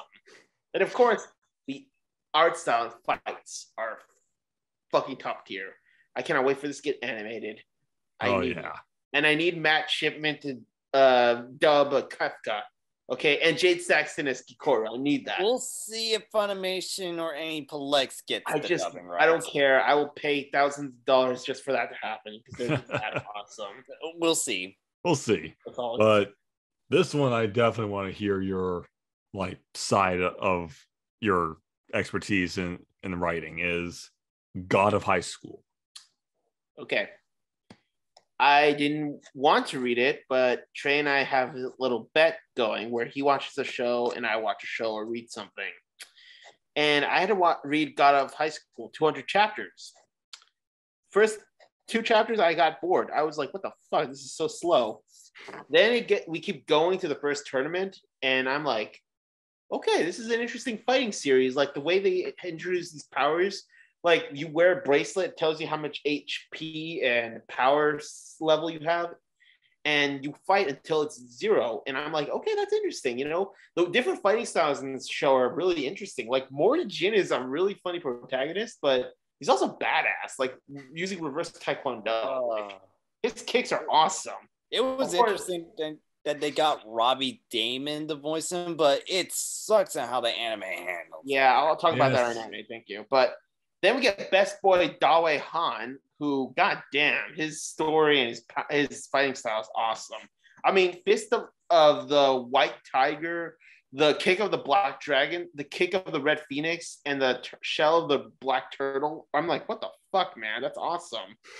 I mean, and then, of course, Mira is an awesome swordswoman. Enough said. Enough said about that one, indeed. But also, like, the other characters, we get development, like Ilbio Park.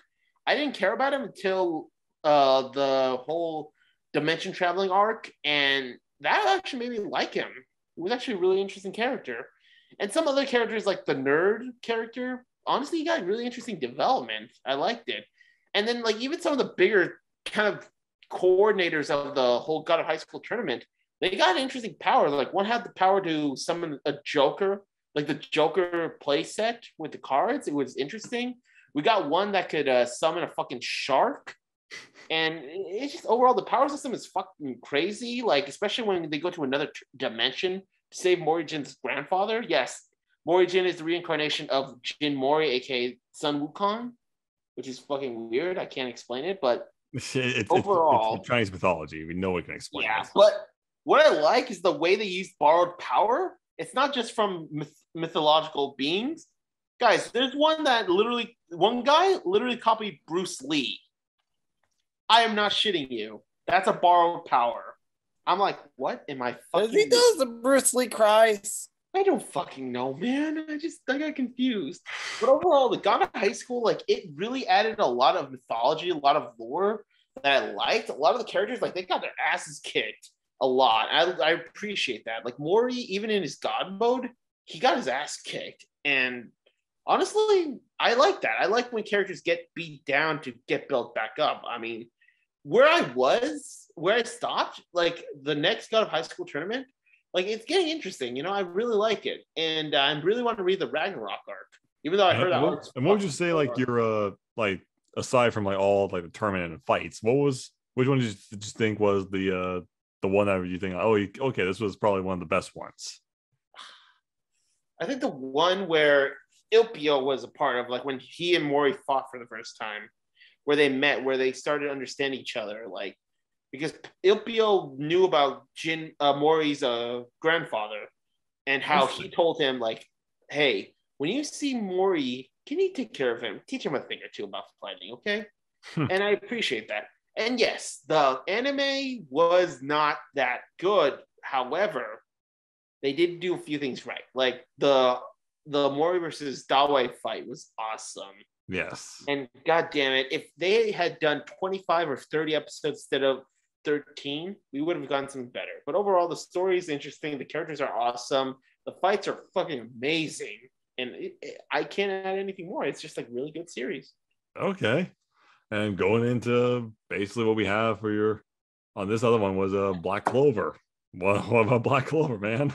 Anime was good, decent. Went from decent to good. Characters are awesome. The manga what they did was awesome with the Dark Triad until they fucked them up with and everything. Then we got introduced to Lucifero and the Noct, which was pretty cool. But then they kind of fucked it up a little in the end. But now we're getting a new arc with Julius being the fourth member, and it's gonna be interesting. I like how some of the characters got more chance to shine, like Noelle and Nozel were able to finish off Magicula. We got freaking Magna of all people beating Dante.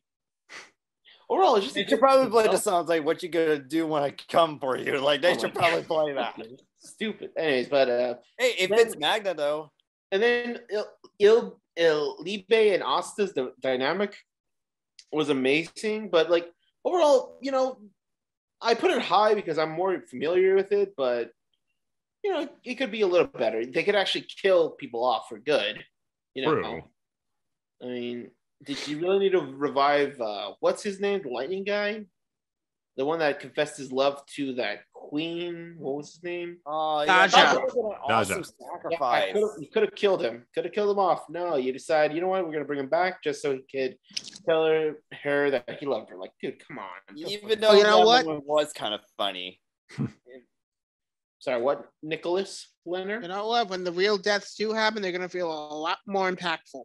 Yes, exactly. True. But yeah, overall, yeah, that's my thoughts on Black Clover. All right, then. So once again, like, how would you say you would rank starting with a Spy X Family? 9.5 out of 10 right now. It's really good. It's really good. All I really right. love the development of characters. And Kaiju number 8. 9.6 out of 10 so far. Pretty on even terms with those two, huh? And God of High School. 9.3 out of 10. Wow. Yeah. And then, as we know, with Black Clover.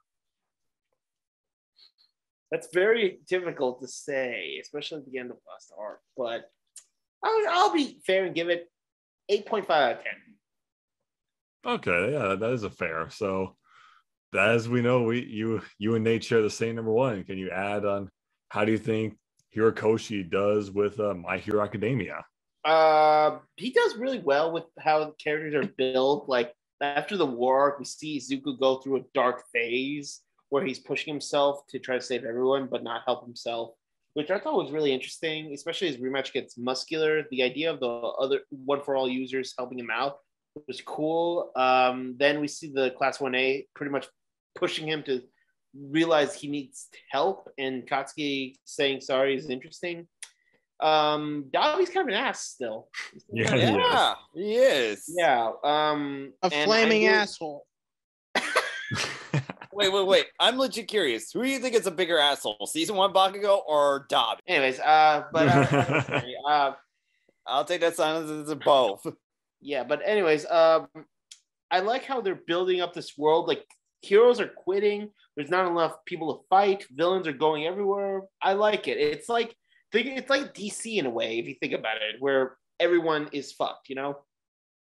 Actually, I can't believe I'm bringing this up. It reminds me of Marvel's Avengers, where we get 5 years of the Avengers quitting, and the world kind of goes to shit. it reminds me of that, and I respect it. You know, I like So how you're saying that My Hero Academia did it better. Yes, they did. Well, that wasn't a high bar to reach. But yeah, overall, like I'm liking where it's going. I just don't want much Toga. I kind of want her to die. Same.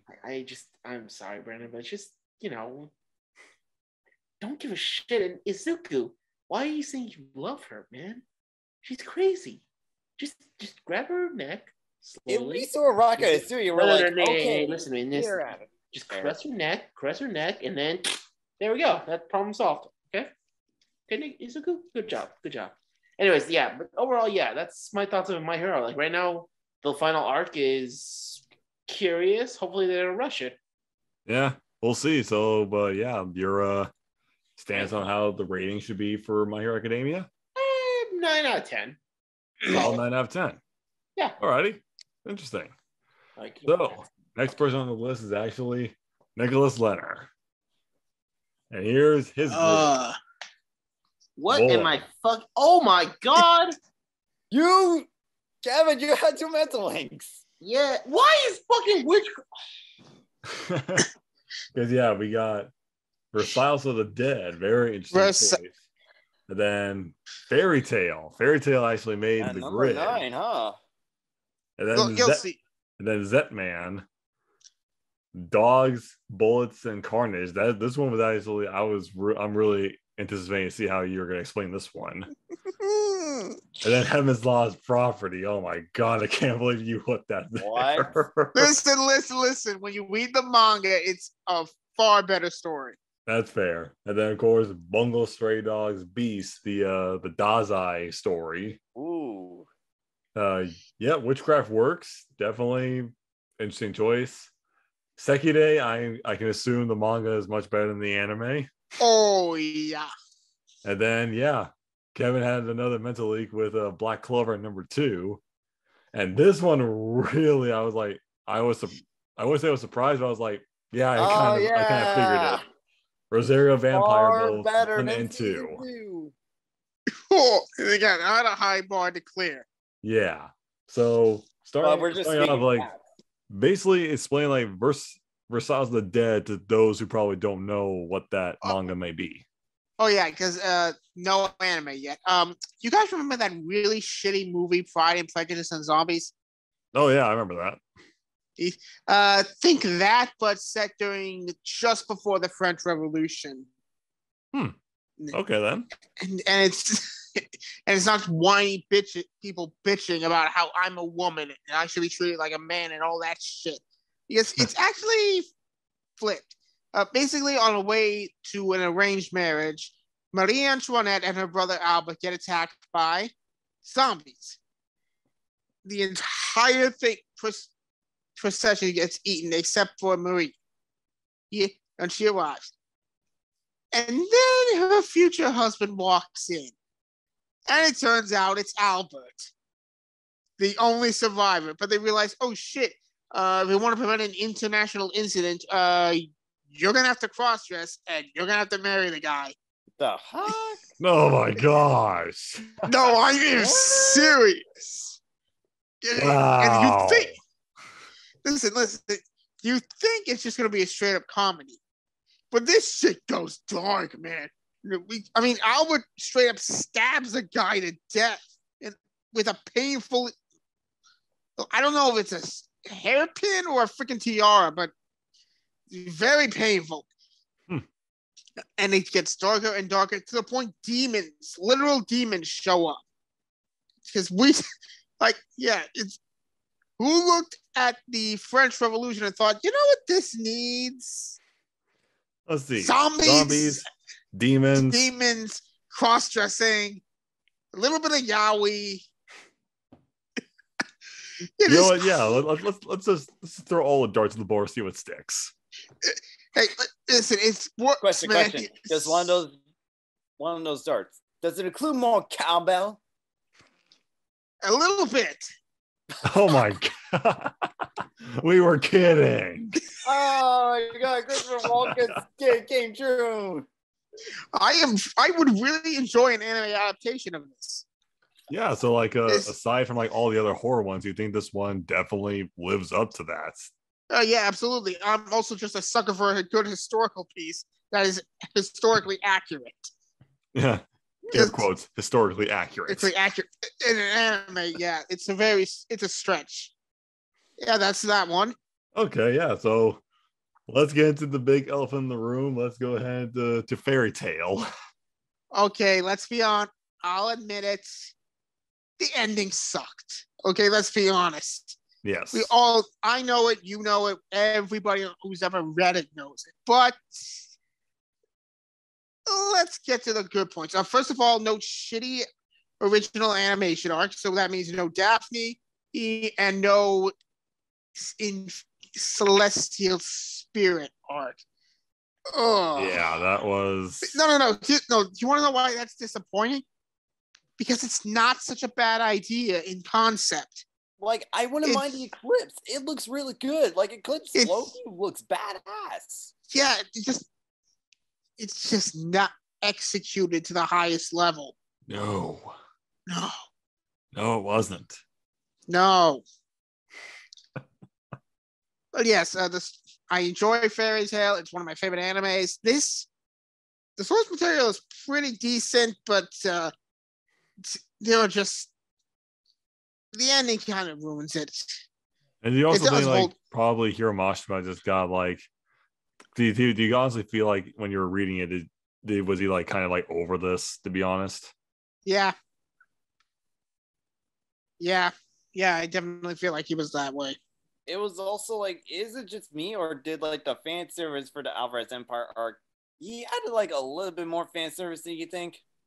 Yeah, and there's also just moments in like, it that... Think about it. Like, Lucy, I get that she's a bit of the joke for the fan service thing, but that's like about 7 or 10 times she has gotten in that situation. It's like, Mashima, I get it. Lucy's attracted. Don't shove it in her face that constantly. Less is more. Familiarity breeds contempt. And that is what happened with me and Lucy. Writing 101. Yeah. Alrighty, so... But yeah, definitely we know, Hiromashima got his... He kind of fixed his shit with Eden Zero. Thank God. And supervising 100 years. Yes. So hopefully they can actually not pull a Fairy Tale joke 2.0 of an anime for that one. But how about Zetman? Zetman, I'm really curious about, man. Oh, Zetman. Yeah, I read. Yeah, like a lot of Kevin's list. I saw the anime and I'm like, I think they skipped some stuff out. So I went online and did some research. Oh boy, did they skip out some of the good stuff. Oh, very good. First of all, the main characters, in the show, they're kind of buddy. In the manga, they're straight up rivals. They will, they want to kick each other's ass. And it just gets crazier and crazier and crazier. It is the detail and the pictures and the transformation. It's almost unsettling, to be honest. Is it like kind of an unsettling version of like Power Rangers morphing? Oh yeah, think Power Rangers mixed with David Cronenberg. Oh well, shit. Yeah, that also pretty much describes the monsters, because you got everything from bugs to machines, and it is creepy. Yeah, I can kind of tell by the cover alone. Oh yeah, that reminds me, the main rival. Think Batman meets Moon Knight. And yes, I realize that. I like that. I realize they're essentially the same character, but it's still fun to read. It's so very fun. But did you think that the anime definitely hit those spots where it needed to, like in the manga, or did they just kind of brush it off like a lot of times they would? Hit and miss, depends on which scene. Like there was one scene that they actually got right. The rival in a party with a bunch of girls, all of a sudden, people start dying off, and he panics. It's like, shit, a hero would do this, a hero would do that, blah, blah, blah, blah, blah, blah, blah. And then every decision he makes, let me put it to you this way. Dead, dead, dead. Oh, To the point that it sounded just a handful. wow. And I'm like, dude, get your shit together. I could make better decisions than this, and I dropped out of college. Oh. Well, So, damn. yeah, it's very fun. Okay, yeah. So that'll definitely be a good, interesting read. But dogs, bullets, and carnage. Just the art style alone. I love it. It's so the art style is fantastic. It's amazing. Basically, genetic mutation a la demons. It's been a while since I've read this, but the main character, I forget his name. And I barely remember it. Yeah. First of all, I love his outfit, and he goes crazy. He literally, he's got like this healing factor. He's got a gun on a wallet chain, and I'm like, dang, gimme. It's fun. It's action packed, and the last thing I remember seeing, alliances had swapped. Ooh. Yeah, good guys are now bad guys. Bad guys are now good guys. So fun, so good. It even got some OVAs. Oh. Granted, I haven't seen them yet, so I don't know how well they were adapted, but I want a full animation of this. Yeah, definitely from a technical standpoint and artistic value, this would definitely be like one of those very artistic animes. Yeah, it's kind of like what would happen if you put Black Lagoon and JJK in a blender. Huh. That alone is like, why not animate it? I know, right? Yeah. And god damn it, when you learn about his backstory. Oh. Yeah. Oh. I still get nightmares about that situation. I'm sure anyone would when they read that part. Oh yeah. Let's get some comedy in here. Let's go to Heaven's Lost Property. Some etchy comedy. Oh my god! Jesus Christ! What? Heard some things about it. Jesus Christ! Oh yeah. Who's here is familiar with it? Hey, I've seen clips of it, so I saw all of it. I saw both. Yeah, I've seen both it shows and the movies. So, main character, like pretty much every anime protagonist of that generation, is a pervert. Yeah. Well, he's also a teenager, so this is what happens when you amplify those hormones to like to the 10th or 11th degree. All of this, and ironically, just wants a quiet life. And then a fucking angeloid falls out of the sky. Not an angel, an angeloid, a synthetic angel being. Yeah. It's as crazy as it sounds. And then, of course, more show up. He somehow gets a harem of a two. And then, amazingly, you think it's just straight up comedy? No. Oh, it actually goes like kind of messed up. Oh yeah, the fights are amazing, especially Artemis Bow. Yeah, that alone. See, Kevin, there's a reason why people want Icarus to fight Toka, because it works. If he's even there. Yeah, I think he's dead. No, he's still there. I'm right here, you asshole, and watching Gumball. I told you he was there. I got bored, so I went to go watch Gumball while eating ice cream. Okay? And yes, Toka would win. Nicholas, when you see Data Life, you'll understand. Although I need to see Heaven's Property too, so you know what? We'll do a bet thing on it, okay? Yeah, and of course, when you get to the Clockwork Angel, oh, heartstrings, man. Yeah, pretty good. Yeah, and then of course the ending was just happy. Let's be honest. The ending was great. It was definitely a good conclusion. I will wholesome admit that. end. It's definitely wholesome. Plus the dub actually was actually pretty good. Oh yeah. All right. The killer chop. That's still the funniest part. Which probably is solely they're ripped off on. Yeah. So like again, going off to like, how would you rank like for Styles of the Dead? How would you say that stands on its own? On its own, 7.5 out of 10. Okay, I can actually see that. And Fairy Tale. Let's see with Fairy Tale.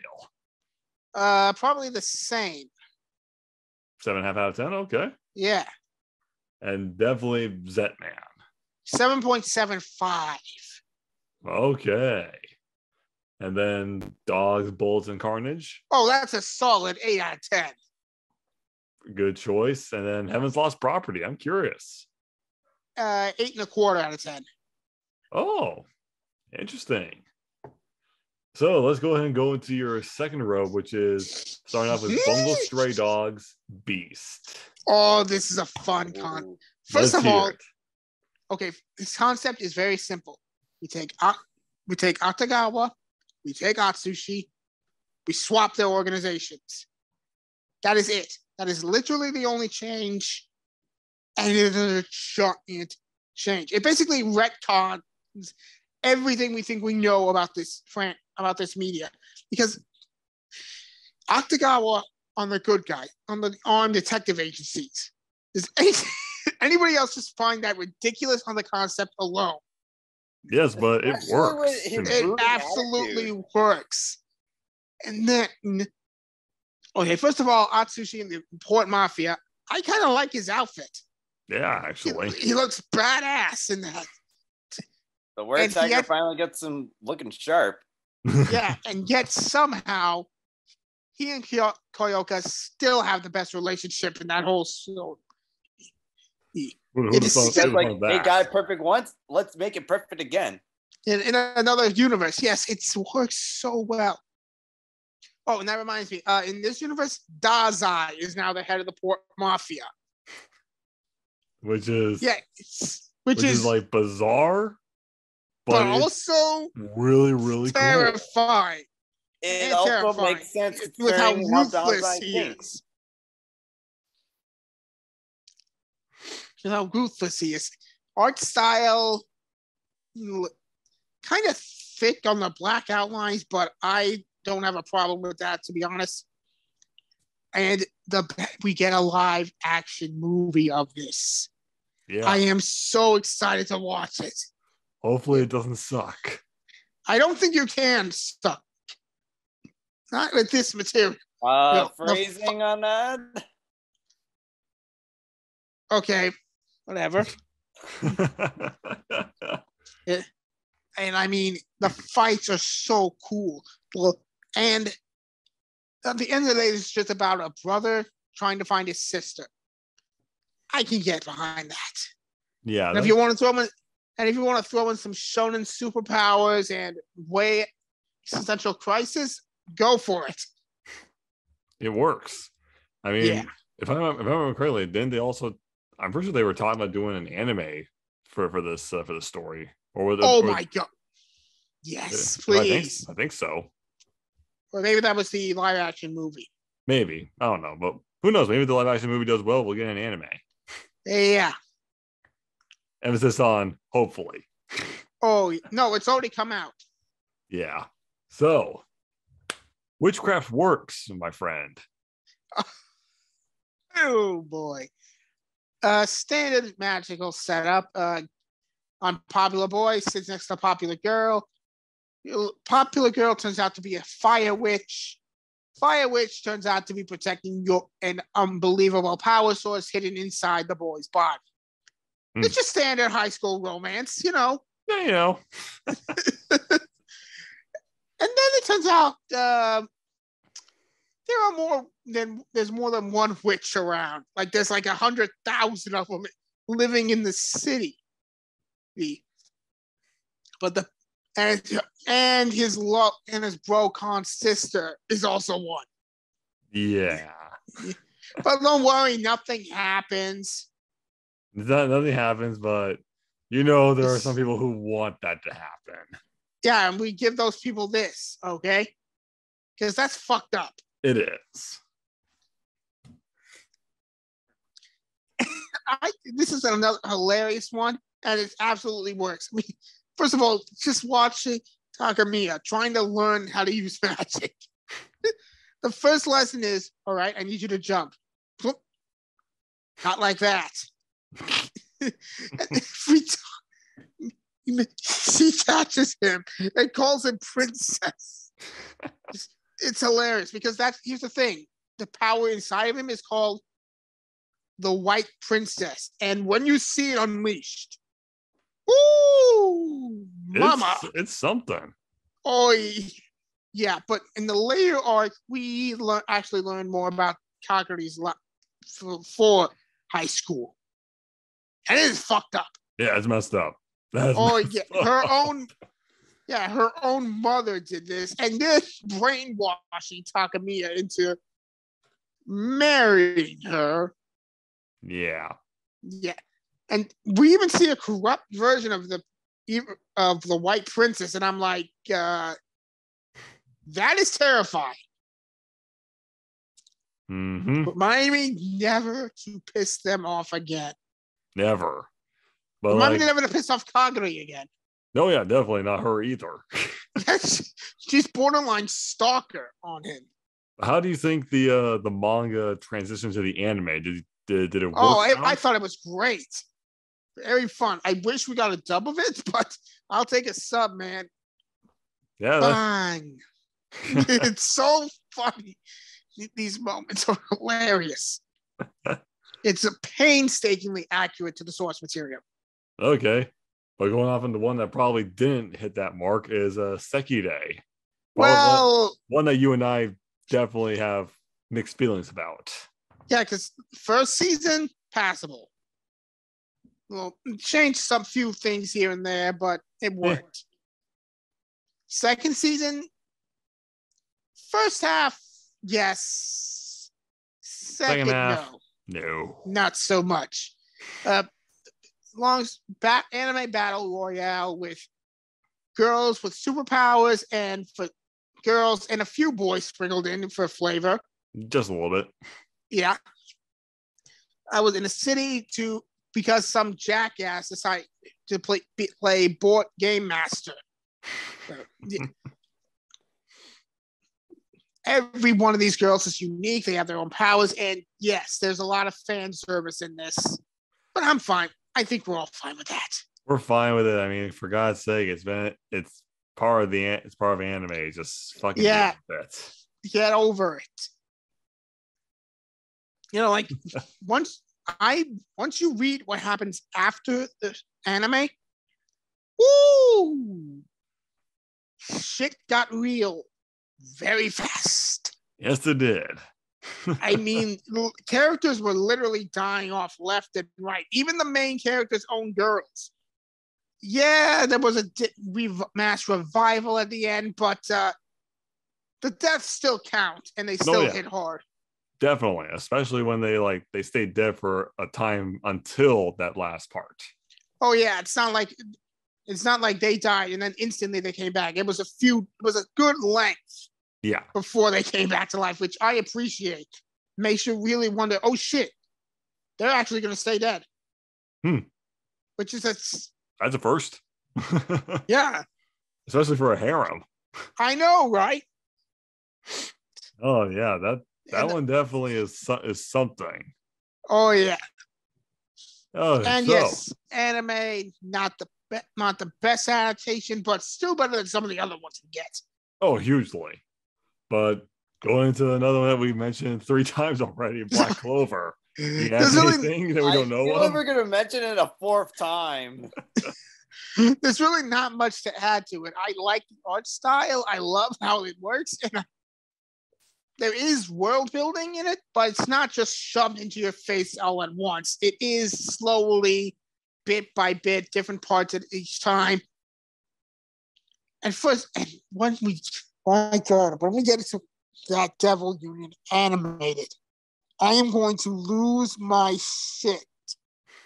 I don't care where lose your shit over that. I'm gonna lose my shit over when they animate the Magna and Dante fight. The Devil Ostas and Libre's Devil Union. I'm probably going to be on the treadmill working out when it comes on, and then I'm just gonna stop, fall back right off, hit my head on something because I will be blown away that they pulled it off. I'm just praying it's not just a simple flash and then they're combined. I really want some detail in this shit. I hope so, especially with like the new animation that we had for the last half of the Yeah, season, like the animation really went into details. Oh yeah. Plus, just also do what they did to give the animation to some of the fans. I mean, they did really well with the Dante, Yami, and Dante fight. Yeah. Hey, Dante fought himself? Also, you never know he would, but like Asta, Yami, and Dante. Yeah. But yeah, definitely good choices, man. And how would you say Bungalow Stray Dogs Beast? How would that stand? 8 out of 5. 8 out of 5? Yeah. All right. So, and Witchcraft Works? 8.65. All right. I feel like there's just a little too much talking going on every now and then. Fair. That's fair. And it could be kind of hard to read for that. Yeah. And Sekude. Oh, 9 out of 10. Nice. Good score for that one. And how about for Black Clover? 9.5 out of 10. So let's get to the one that probably butchered the source material. In the worst way possible. Rosario Let it Vampire. all out, because my Okay. This is the first one I was like, okay, look, when I first saw the second season, I'm like, okay, they took a different source material. They took a different route. For the second half, I'm like, okay, fine, no problem. They can do whatever they want. Once I actually read the source material, I've said it once, I'll say it 1,000 times. You motherfuckers, that would have been awesome. Oh. Like, first season, fairly accurate adaptation. The only real thing is that Mizore was added earlier. Because she was introduced in book 2, in this part 2. Yes. And Ruby's surrogate mother was an actual villain in it. Yeah, but season part 2, I mean, you want to talk about raising the bar in manga. Like, holy hell. Oh. I mean, an organization trying to wipe out all humans and create a yokai-only world. And the freaking final boss from part 1 was a pawn to them. I'm like, shut up and take my money. Like, I want this. Yes, give me this. Give me this. Gimme. Gimme. Why did we not get this? This would have been a freaking franchise. You could have had a movie. You could have done this for 4, maybe 5 seasons. Not only that, we could have imagine if the success of this led us to getting a part 3 of the manga. Oh, that would have been awesome. We could have finished off Yokai Academy and go into a new world where they have to survive in the human world. And I'm like, could have been fascinating to watch. That would have been a great opportunity, but they missed it. But nothing can excuse the fact. Ending of the manga. He picks a girl. The cardinal sin of harems is done. How is it? I never saw that as a cardinal sin. I would be more annoyed if he didn't pick one and they just kept going on. I'm like, No, that's not how real things at all. Eventually, these girls are gonna go. Okay, you're just stringing us along. Fuck you. We're gonna go find some. We're gonna go our separate ways. Picking a girl, solves this, and somehow they still stay friends. I don't think that work in real life. Not but then again, really. these are also monster girls. So I'm like, okay, do whatever you want. And I love this. Why do we not get more? Apparently, there's even a fucking petition online for Elon Musk to fund a reboot. And I'm like, What? No, I'm serious. I looked. Sorry, what? Yeah, I looked it up. He's probably like he's thing. probably obsessed with the cat girl teacher because that's his thing. He even said it on Twitter. He loves cat girls. Okay, so maybe we don't get him to do it because he's probably going to make her the main character. Probably. Oh God. Oh my God, that's one of the most random announcements. But like, honestly, I want to see how that would work. Yeah, I know, right? That would be stupid. I stopped Gumball and I just heard Catgirls and Elon Musk in the same sentence. What the fuck are you idiots talking about anymore? Well, if you had stayed, you would have known. Okay, well, here, plot twist. I was sitting across from the computer watching Gumball, so I heard everything. What? What the fuck, guys? What? This is Elon Musk are starting. I'm gonna stop making me laugh. I'm gonna throw up. Okay. Should we take a break after? Wait, Nicholas, wait. I got a quick dark. How do you rank this gem of a source material from? Oh, easy. It is a 10 out of 10. Whoa. For obvious reasons. I can agree with that. Yeah. Wow, okay. So well, I know what I'm watching next. We're going to take a little bit of a break to recover anime. from that. So we'll be right back after this.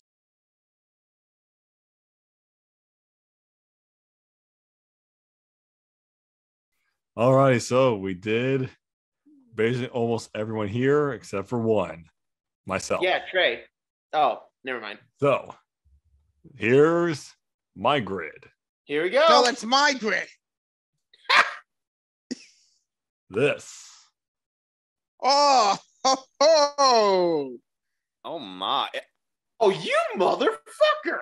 The fact that I have Demon Slayer higher than Brandon, that's what? No, I'm shocked that he put fucking Darling the Frank's manga here. Holy shit. There's a little bit of all of our lists here. Just a little bit. Wow, Brandon, I knew that Black Clover is going to be mentioned 4 times. I knew it. Wait, we're like, okay, I'm like Iron Man, Nate's like Captain America, Nicholas is like Thor, Brandon, you're like the Avengers movie. You have everything together. Oh, please. I'm Hawkeye and anything. So I'm Kevin Feige. All right, so yeah, this is my grid, and it's definitely, as you know, you see Black Clover, My Hero, Demon Slayer, Rosario Vampire, Kaiju number 8, Darling in the Franxx. I can't believe Kaiju number 1. Yeah, we'll get to that really, really soon. I'm very curious. So starting off with me is Darling in the Franxx manga. As people notice, I am I was a Darling in the Franxx fan back in the day. But then the second half of the anime came out, and I was like, okay, this is not where I wanted to go. But as Kevin told me, we actually got a manga adaptation, which is the same story, but it's done better. It's really given more time to flesh out the characters and really dive deep into the story and the lore. We don't get crazy aliens from other galaxies coming to Earth. We don't get all this. We get less of Ichigo being a clingy bitch. But it's really just the reason why it's so low on the grid, especially for me, because I like the manga better, is because it is telling the story again. It is better, but it's still the same story. And the ending is definitely leagues better than the anime. So I do say it's worth the read, and the anime is still worth the watch. I'm not trying to demonetize the anime. It's not saying it's like it's trash. It's just not. It's underwhelming is a way I can probably say it. And yeah, it's still Zero Two is waifu material.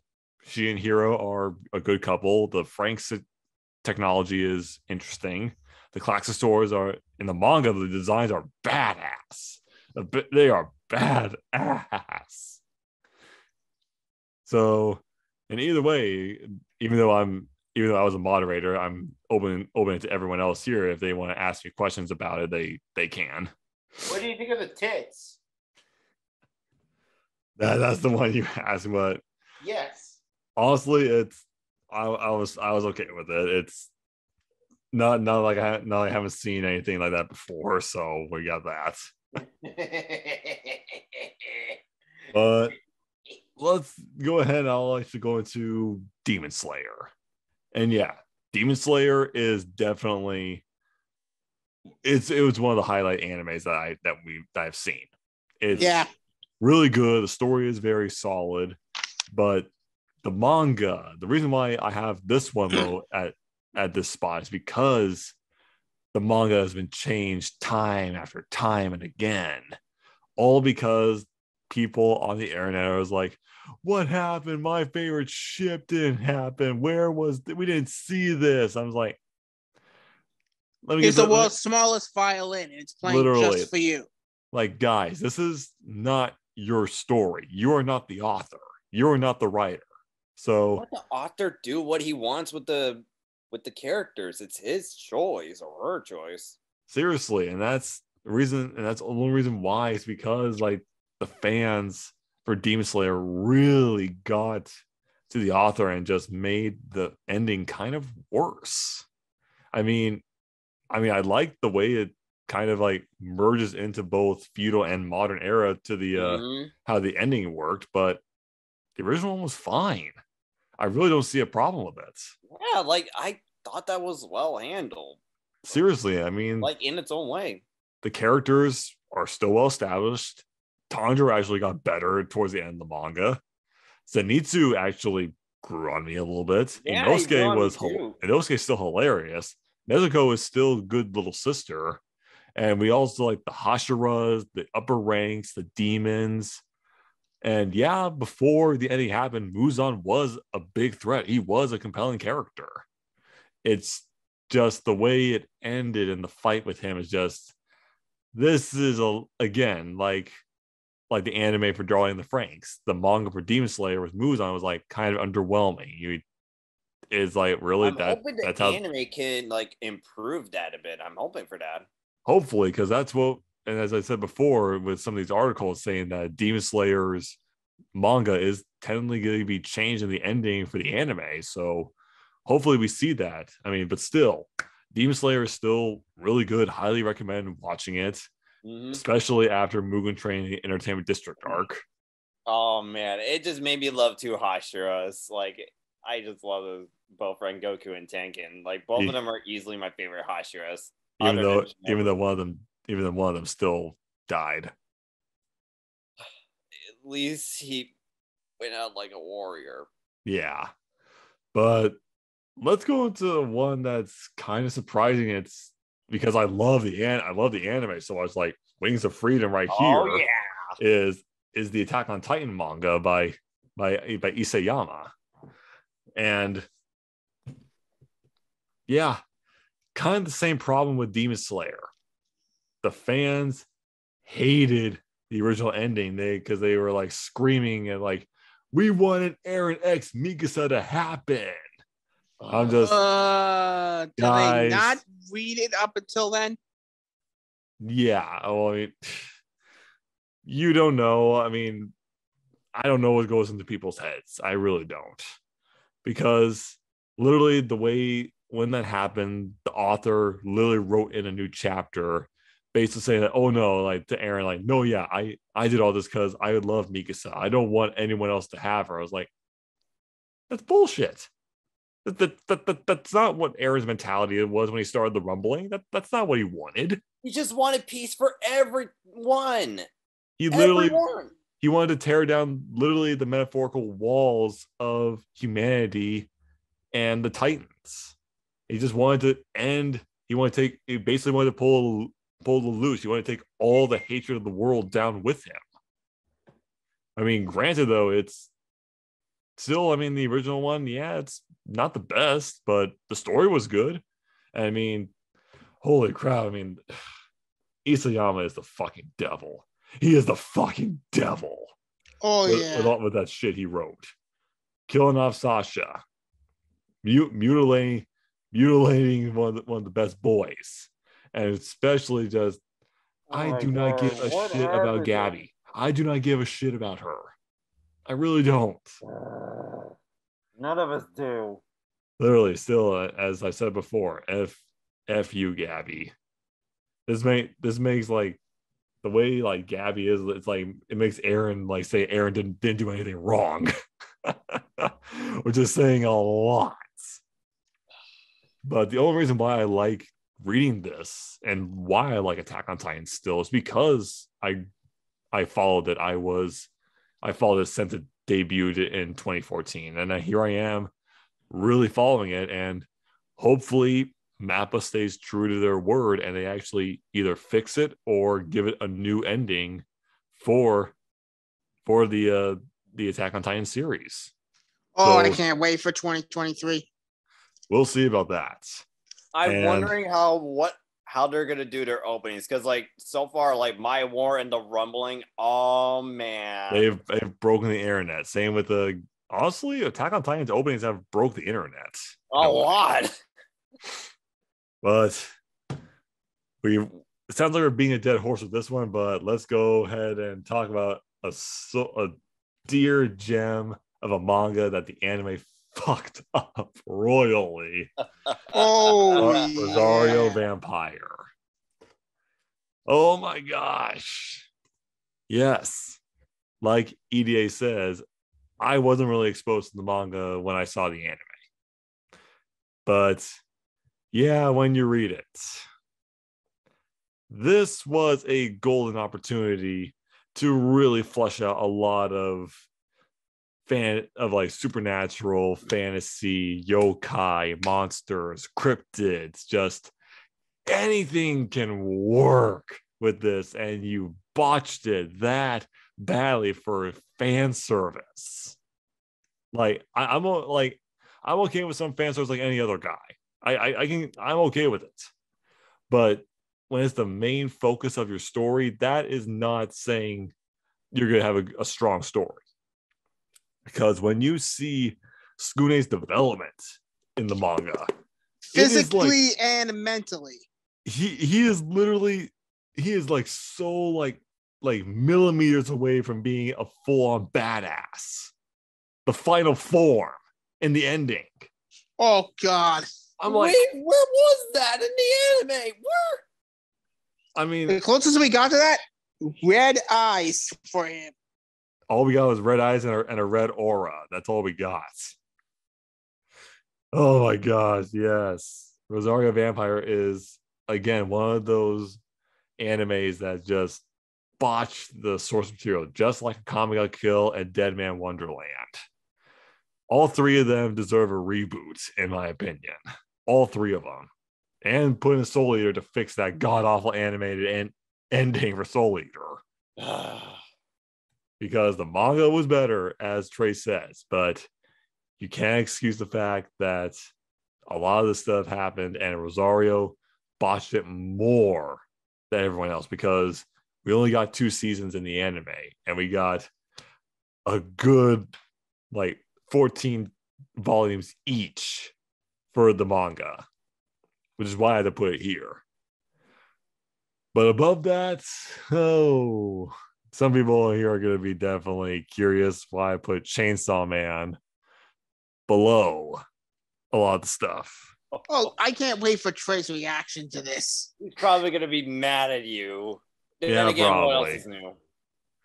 But I enjoy the idea of Chainsaw Man. It's a really interesting concept. But does that mean I enjoy some of the decisions? Not really. Not everything in Chainsaw Man was great. I mean, the vomit kiss, did we really need that? Oh. Don't remind me. It was just There's a reason why I avoided it. But the lore is unique, especially with the most recent chapter when you're bringing in devils and actual like yokai spirits into this. It's actually, wow, okay, let's see where this goes. And especially when you had, spoiler, in one of the most recent chapters, like Genji, the main guy who is Chainsaw Man, he actually fights the Grim Reaper. That is badass. It was badass. I mean, I am still excited though for the anime. I'm sure that the anime is going to do something really unique. So we'll see how that turns out, and how my rankings go with starting it off with Darling the Franxx. I give this one the manga. I definitely give it. It's definitely 8 out of 10. It's an 8 out of 10 for me for the manga. Demon Slayer, also an 8 out of 10, because of the fact I know like it was still consistent until the ending. Attack on Titan though, oh yeah, this one's a very mixed bag. But if I have to say anything like before the cries for the whole like ending change for the manga, and especially for how the anime is doing, the manga for Attack on Titan is definitely, to me, it is a 8.5 out of 10. I do say people would recommend and read it and watch it. Rosario Vampire, easy 9 out of 10 for me. I love the story. I love the comedic moments, the badass moments, the fun moments. It was just an overall fun ride. Okay. Chainsaw Man, this one is also an 8 out of 10. Just because the fact it's not animated yet, so we'll see how the anime holds up to it. Brendan, don't tell Trey this, but I kind of agree with that ranking with the Chainsaw Man. Don't tell him that. Told you I would find you. Okay, but yeah, let's go ahead and go to my second row, which is with My Hero Academia. As we all know, My Hero Academia is really, really good. They really hit the mark with what they wanted. But the reason why it's not really in my top, like near the top, like even my top 3, why it's just still in the top 5, is because I don't know. There's something about it. I'm just like, something is missing to me, which can be summed up in like at a big grand scale. But I'm kind of missing the fact of we do see a lot of like characters really getting their time to shine, a lot of like students, but some of them is just, it almost feels like it was going through a Black Clover kind of route with some of the heroes and the students, especially some of them in 1B, were kind of pushed off on the side, especially during the war arc. We barely saw some of them. I mean, granted though, I mean, it's not, I mean, of course, yeah, it's with My Hero Academia, they are focusing more on 1A. 1A is kind of the focal point for a lot of these stories and a lot of these things happening. But I kind of want to see like how other people are getting affected by this, not just 1A and not just the pro heroes. I mean, we do see the aftermath of the war, which to me, the aftermath of the war was a big, like, this to me was the Shibuya arc before I even read Shibuya from Jujutsu Kaisen. It was that crazy to me. And yeah, it still holds up good to this day. I mean, I don't know what the ending of the manga is happening, because we know that both My Hero and Black Clover are going into their final arcs. So we'll see how it ends and how it actually maybe will spawn off a sequel series or a spin-off series. I mean, I'd be kind of curious to see like a spin-off series of someone else, if that makes sense to anybody. and maybe a You know what? I'm gonna say this. How about a Denki and Mineta spinoff?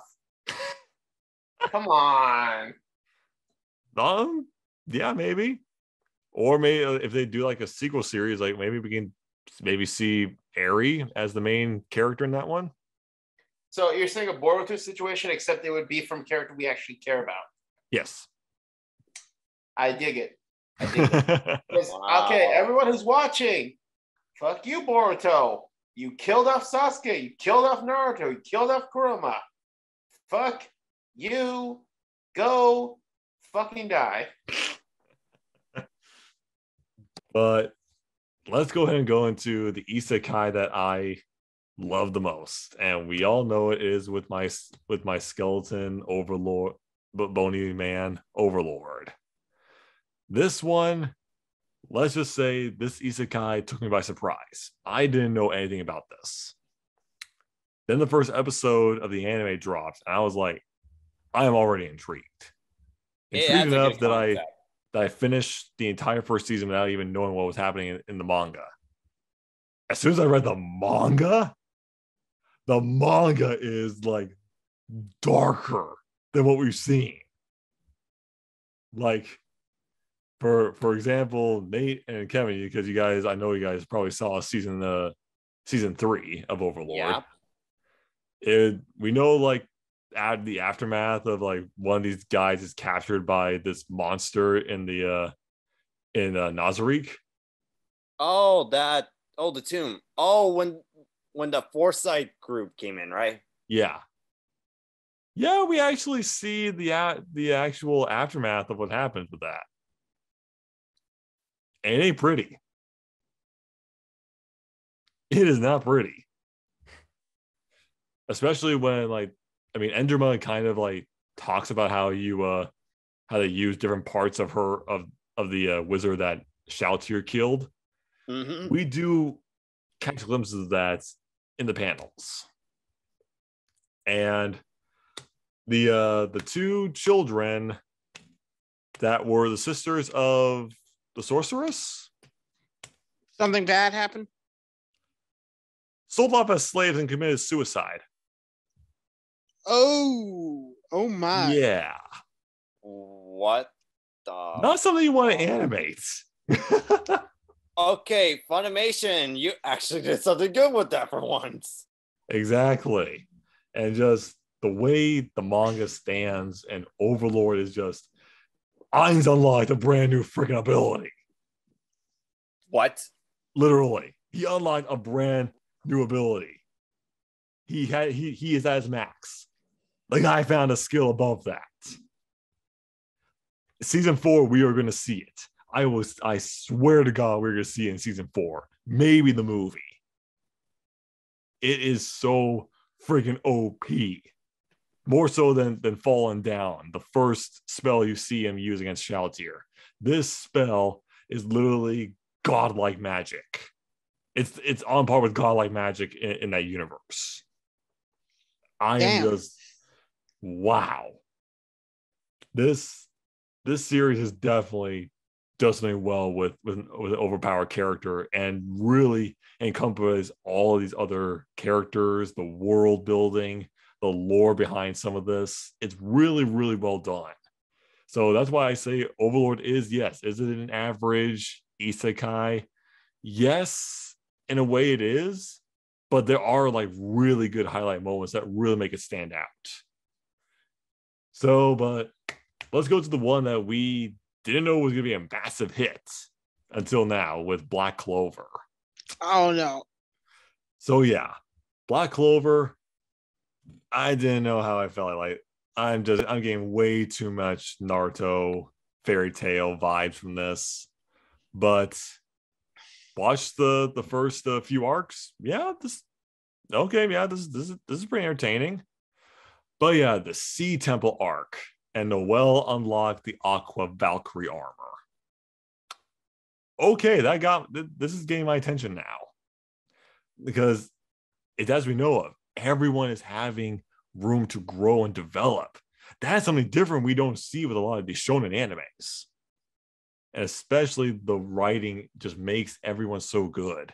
I mean, I'm not the biggest fan of Mimosa, but she also gets development. Noelle gets development. Marileone gets development. Charlotte gets development. Yami gets development. Luck gets development. Name a character except in for this series, and it's likely they got development.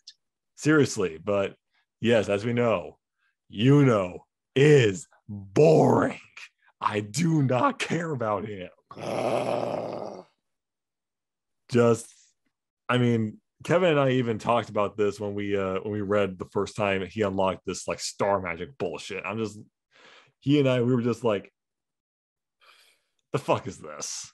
Like what the fuck? My reaction to that was just like, are you freaking kidding me?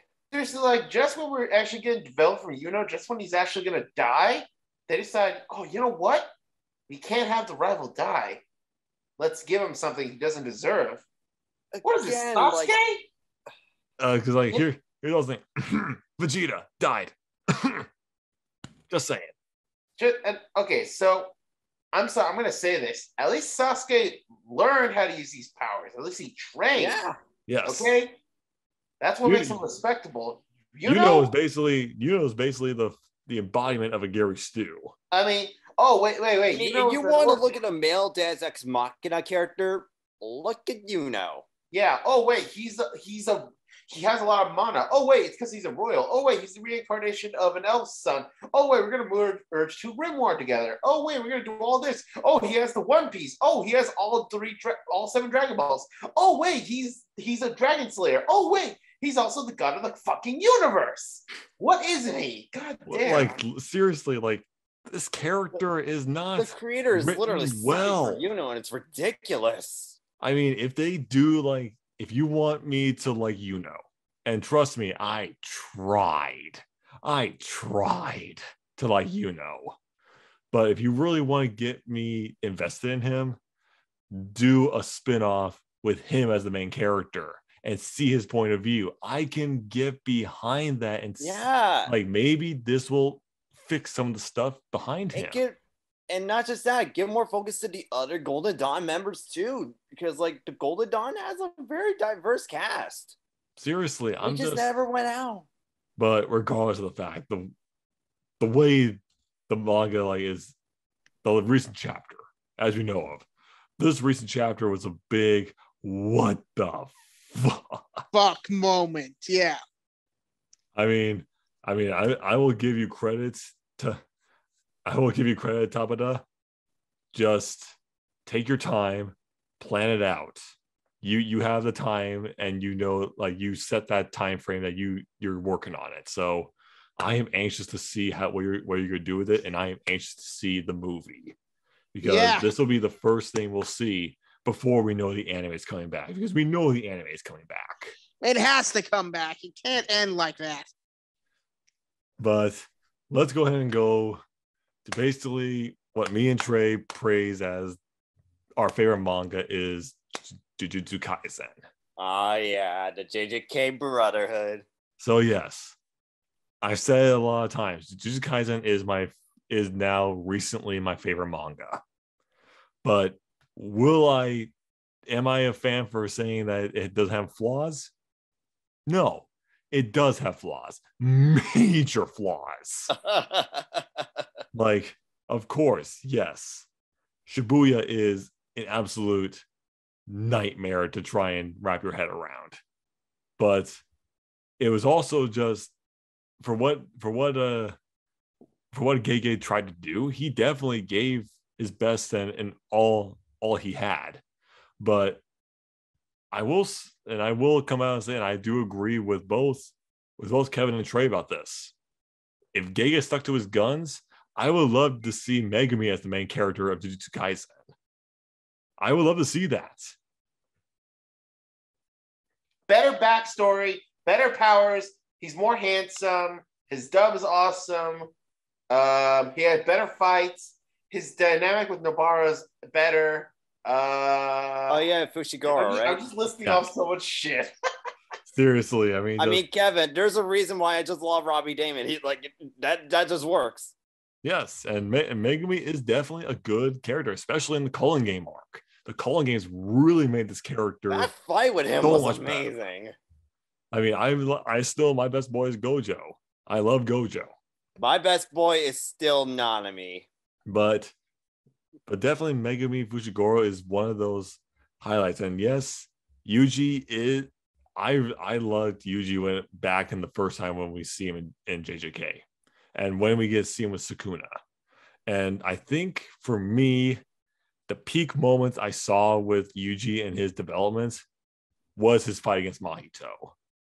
To me, that was like he peaked right there for me. And then it kind of just flatlined a little bit. Like I still enjoy his character, but Megumi just went above that with a lot of stuff. And especially with how Mappa handles the animation. It is great. It is awesome. Jujutsu Kaisen level 0. My God, I literally was in my seat. Just, I can't move. Just letting it wash over. I can't move. I love this shit so much. You know it's good when they added a bit more to make it more epic. Literally, and that's why I know JJK is coming back. I know it's going to come back. Mm-hmm. But as we know, yes, Shibuya arc is going to break so many people if they have not read the manga. So be prepared for you anime watchers out there. Be prepared. You are forewarned. But ratings wise, for these manga titles, My Hero. Oh boy, yeah, it's hard to say, but I do say My Hero Academia. It is an 8.75 out of 10. It is definitely like a high B plus manga. Overlord. This one is actually a 9 out of 10 because of the fact that this story just engrossed me into the world. Black Clover, same ranking, 9 out of 10. It is just that good. Here's the kicker, though. Jujutsu Kaisen. This one is actually, it is an 8.5 out of 10. It's nice. I love it. It is amazing, but it did take me a little bit to really get invested into it. Whereas these two, I was invested from the very get-go.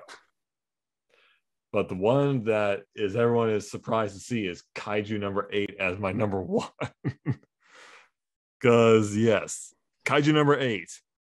I knew jack shit about this. I didn't know what this thing was. None of us knew anything about it. But like kaijus, I like. Transformations, I like. World destruction, I like. And to add the cherry on top, a man has the power of kaijus. That's like, okay, sign me up. I'll read this. And as soon as I read the first 3 chapters, this is actually really good. This is a good concept. It's a good idea. It's something that is unique. It's different. It's something we are very, very familiar with a lot of it's especially the cast. The cast is like, this is something that I didn't even know if I was going to be invested in. But Kafka, yeah, he's actually a really good main protagonist. He honestly, I didn't tell anyone that I'm surprised. He's actually reminds me a lot of, he kind of reminds me of Wild Tiger a little bit in some of the scenes. Like he's literally like Kotetsu. Dude, and especially because they're both old. Yeah. But it's just also when he turns into the kaiju for the first time. That was like, holy shit. Like, this was unique. This was different.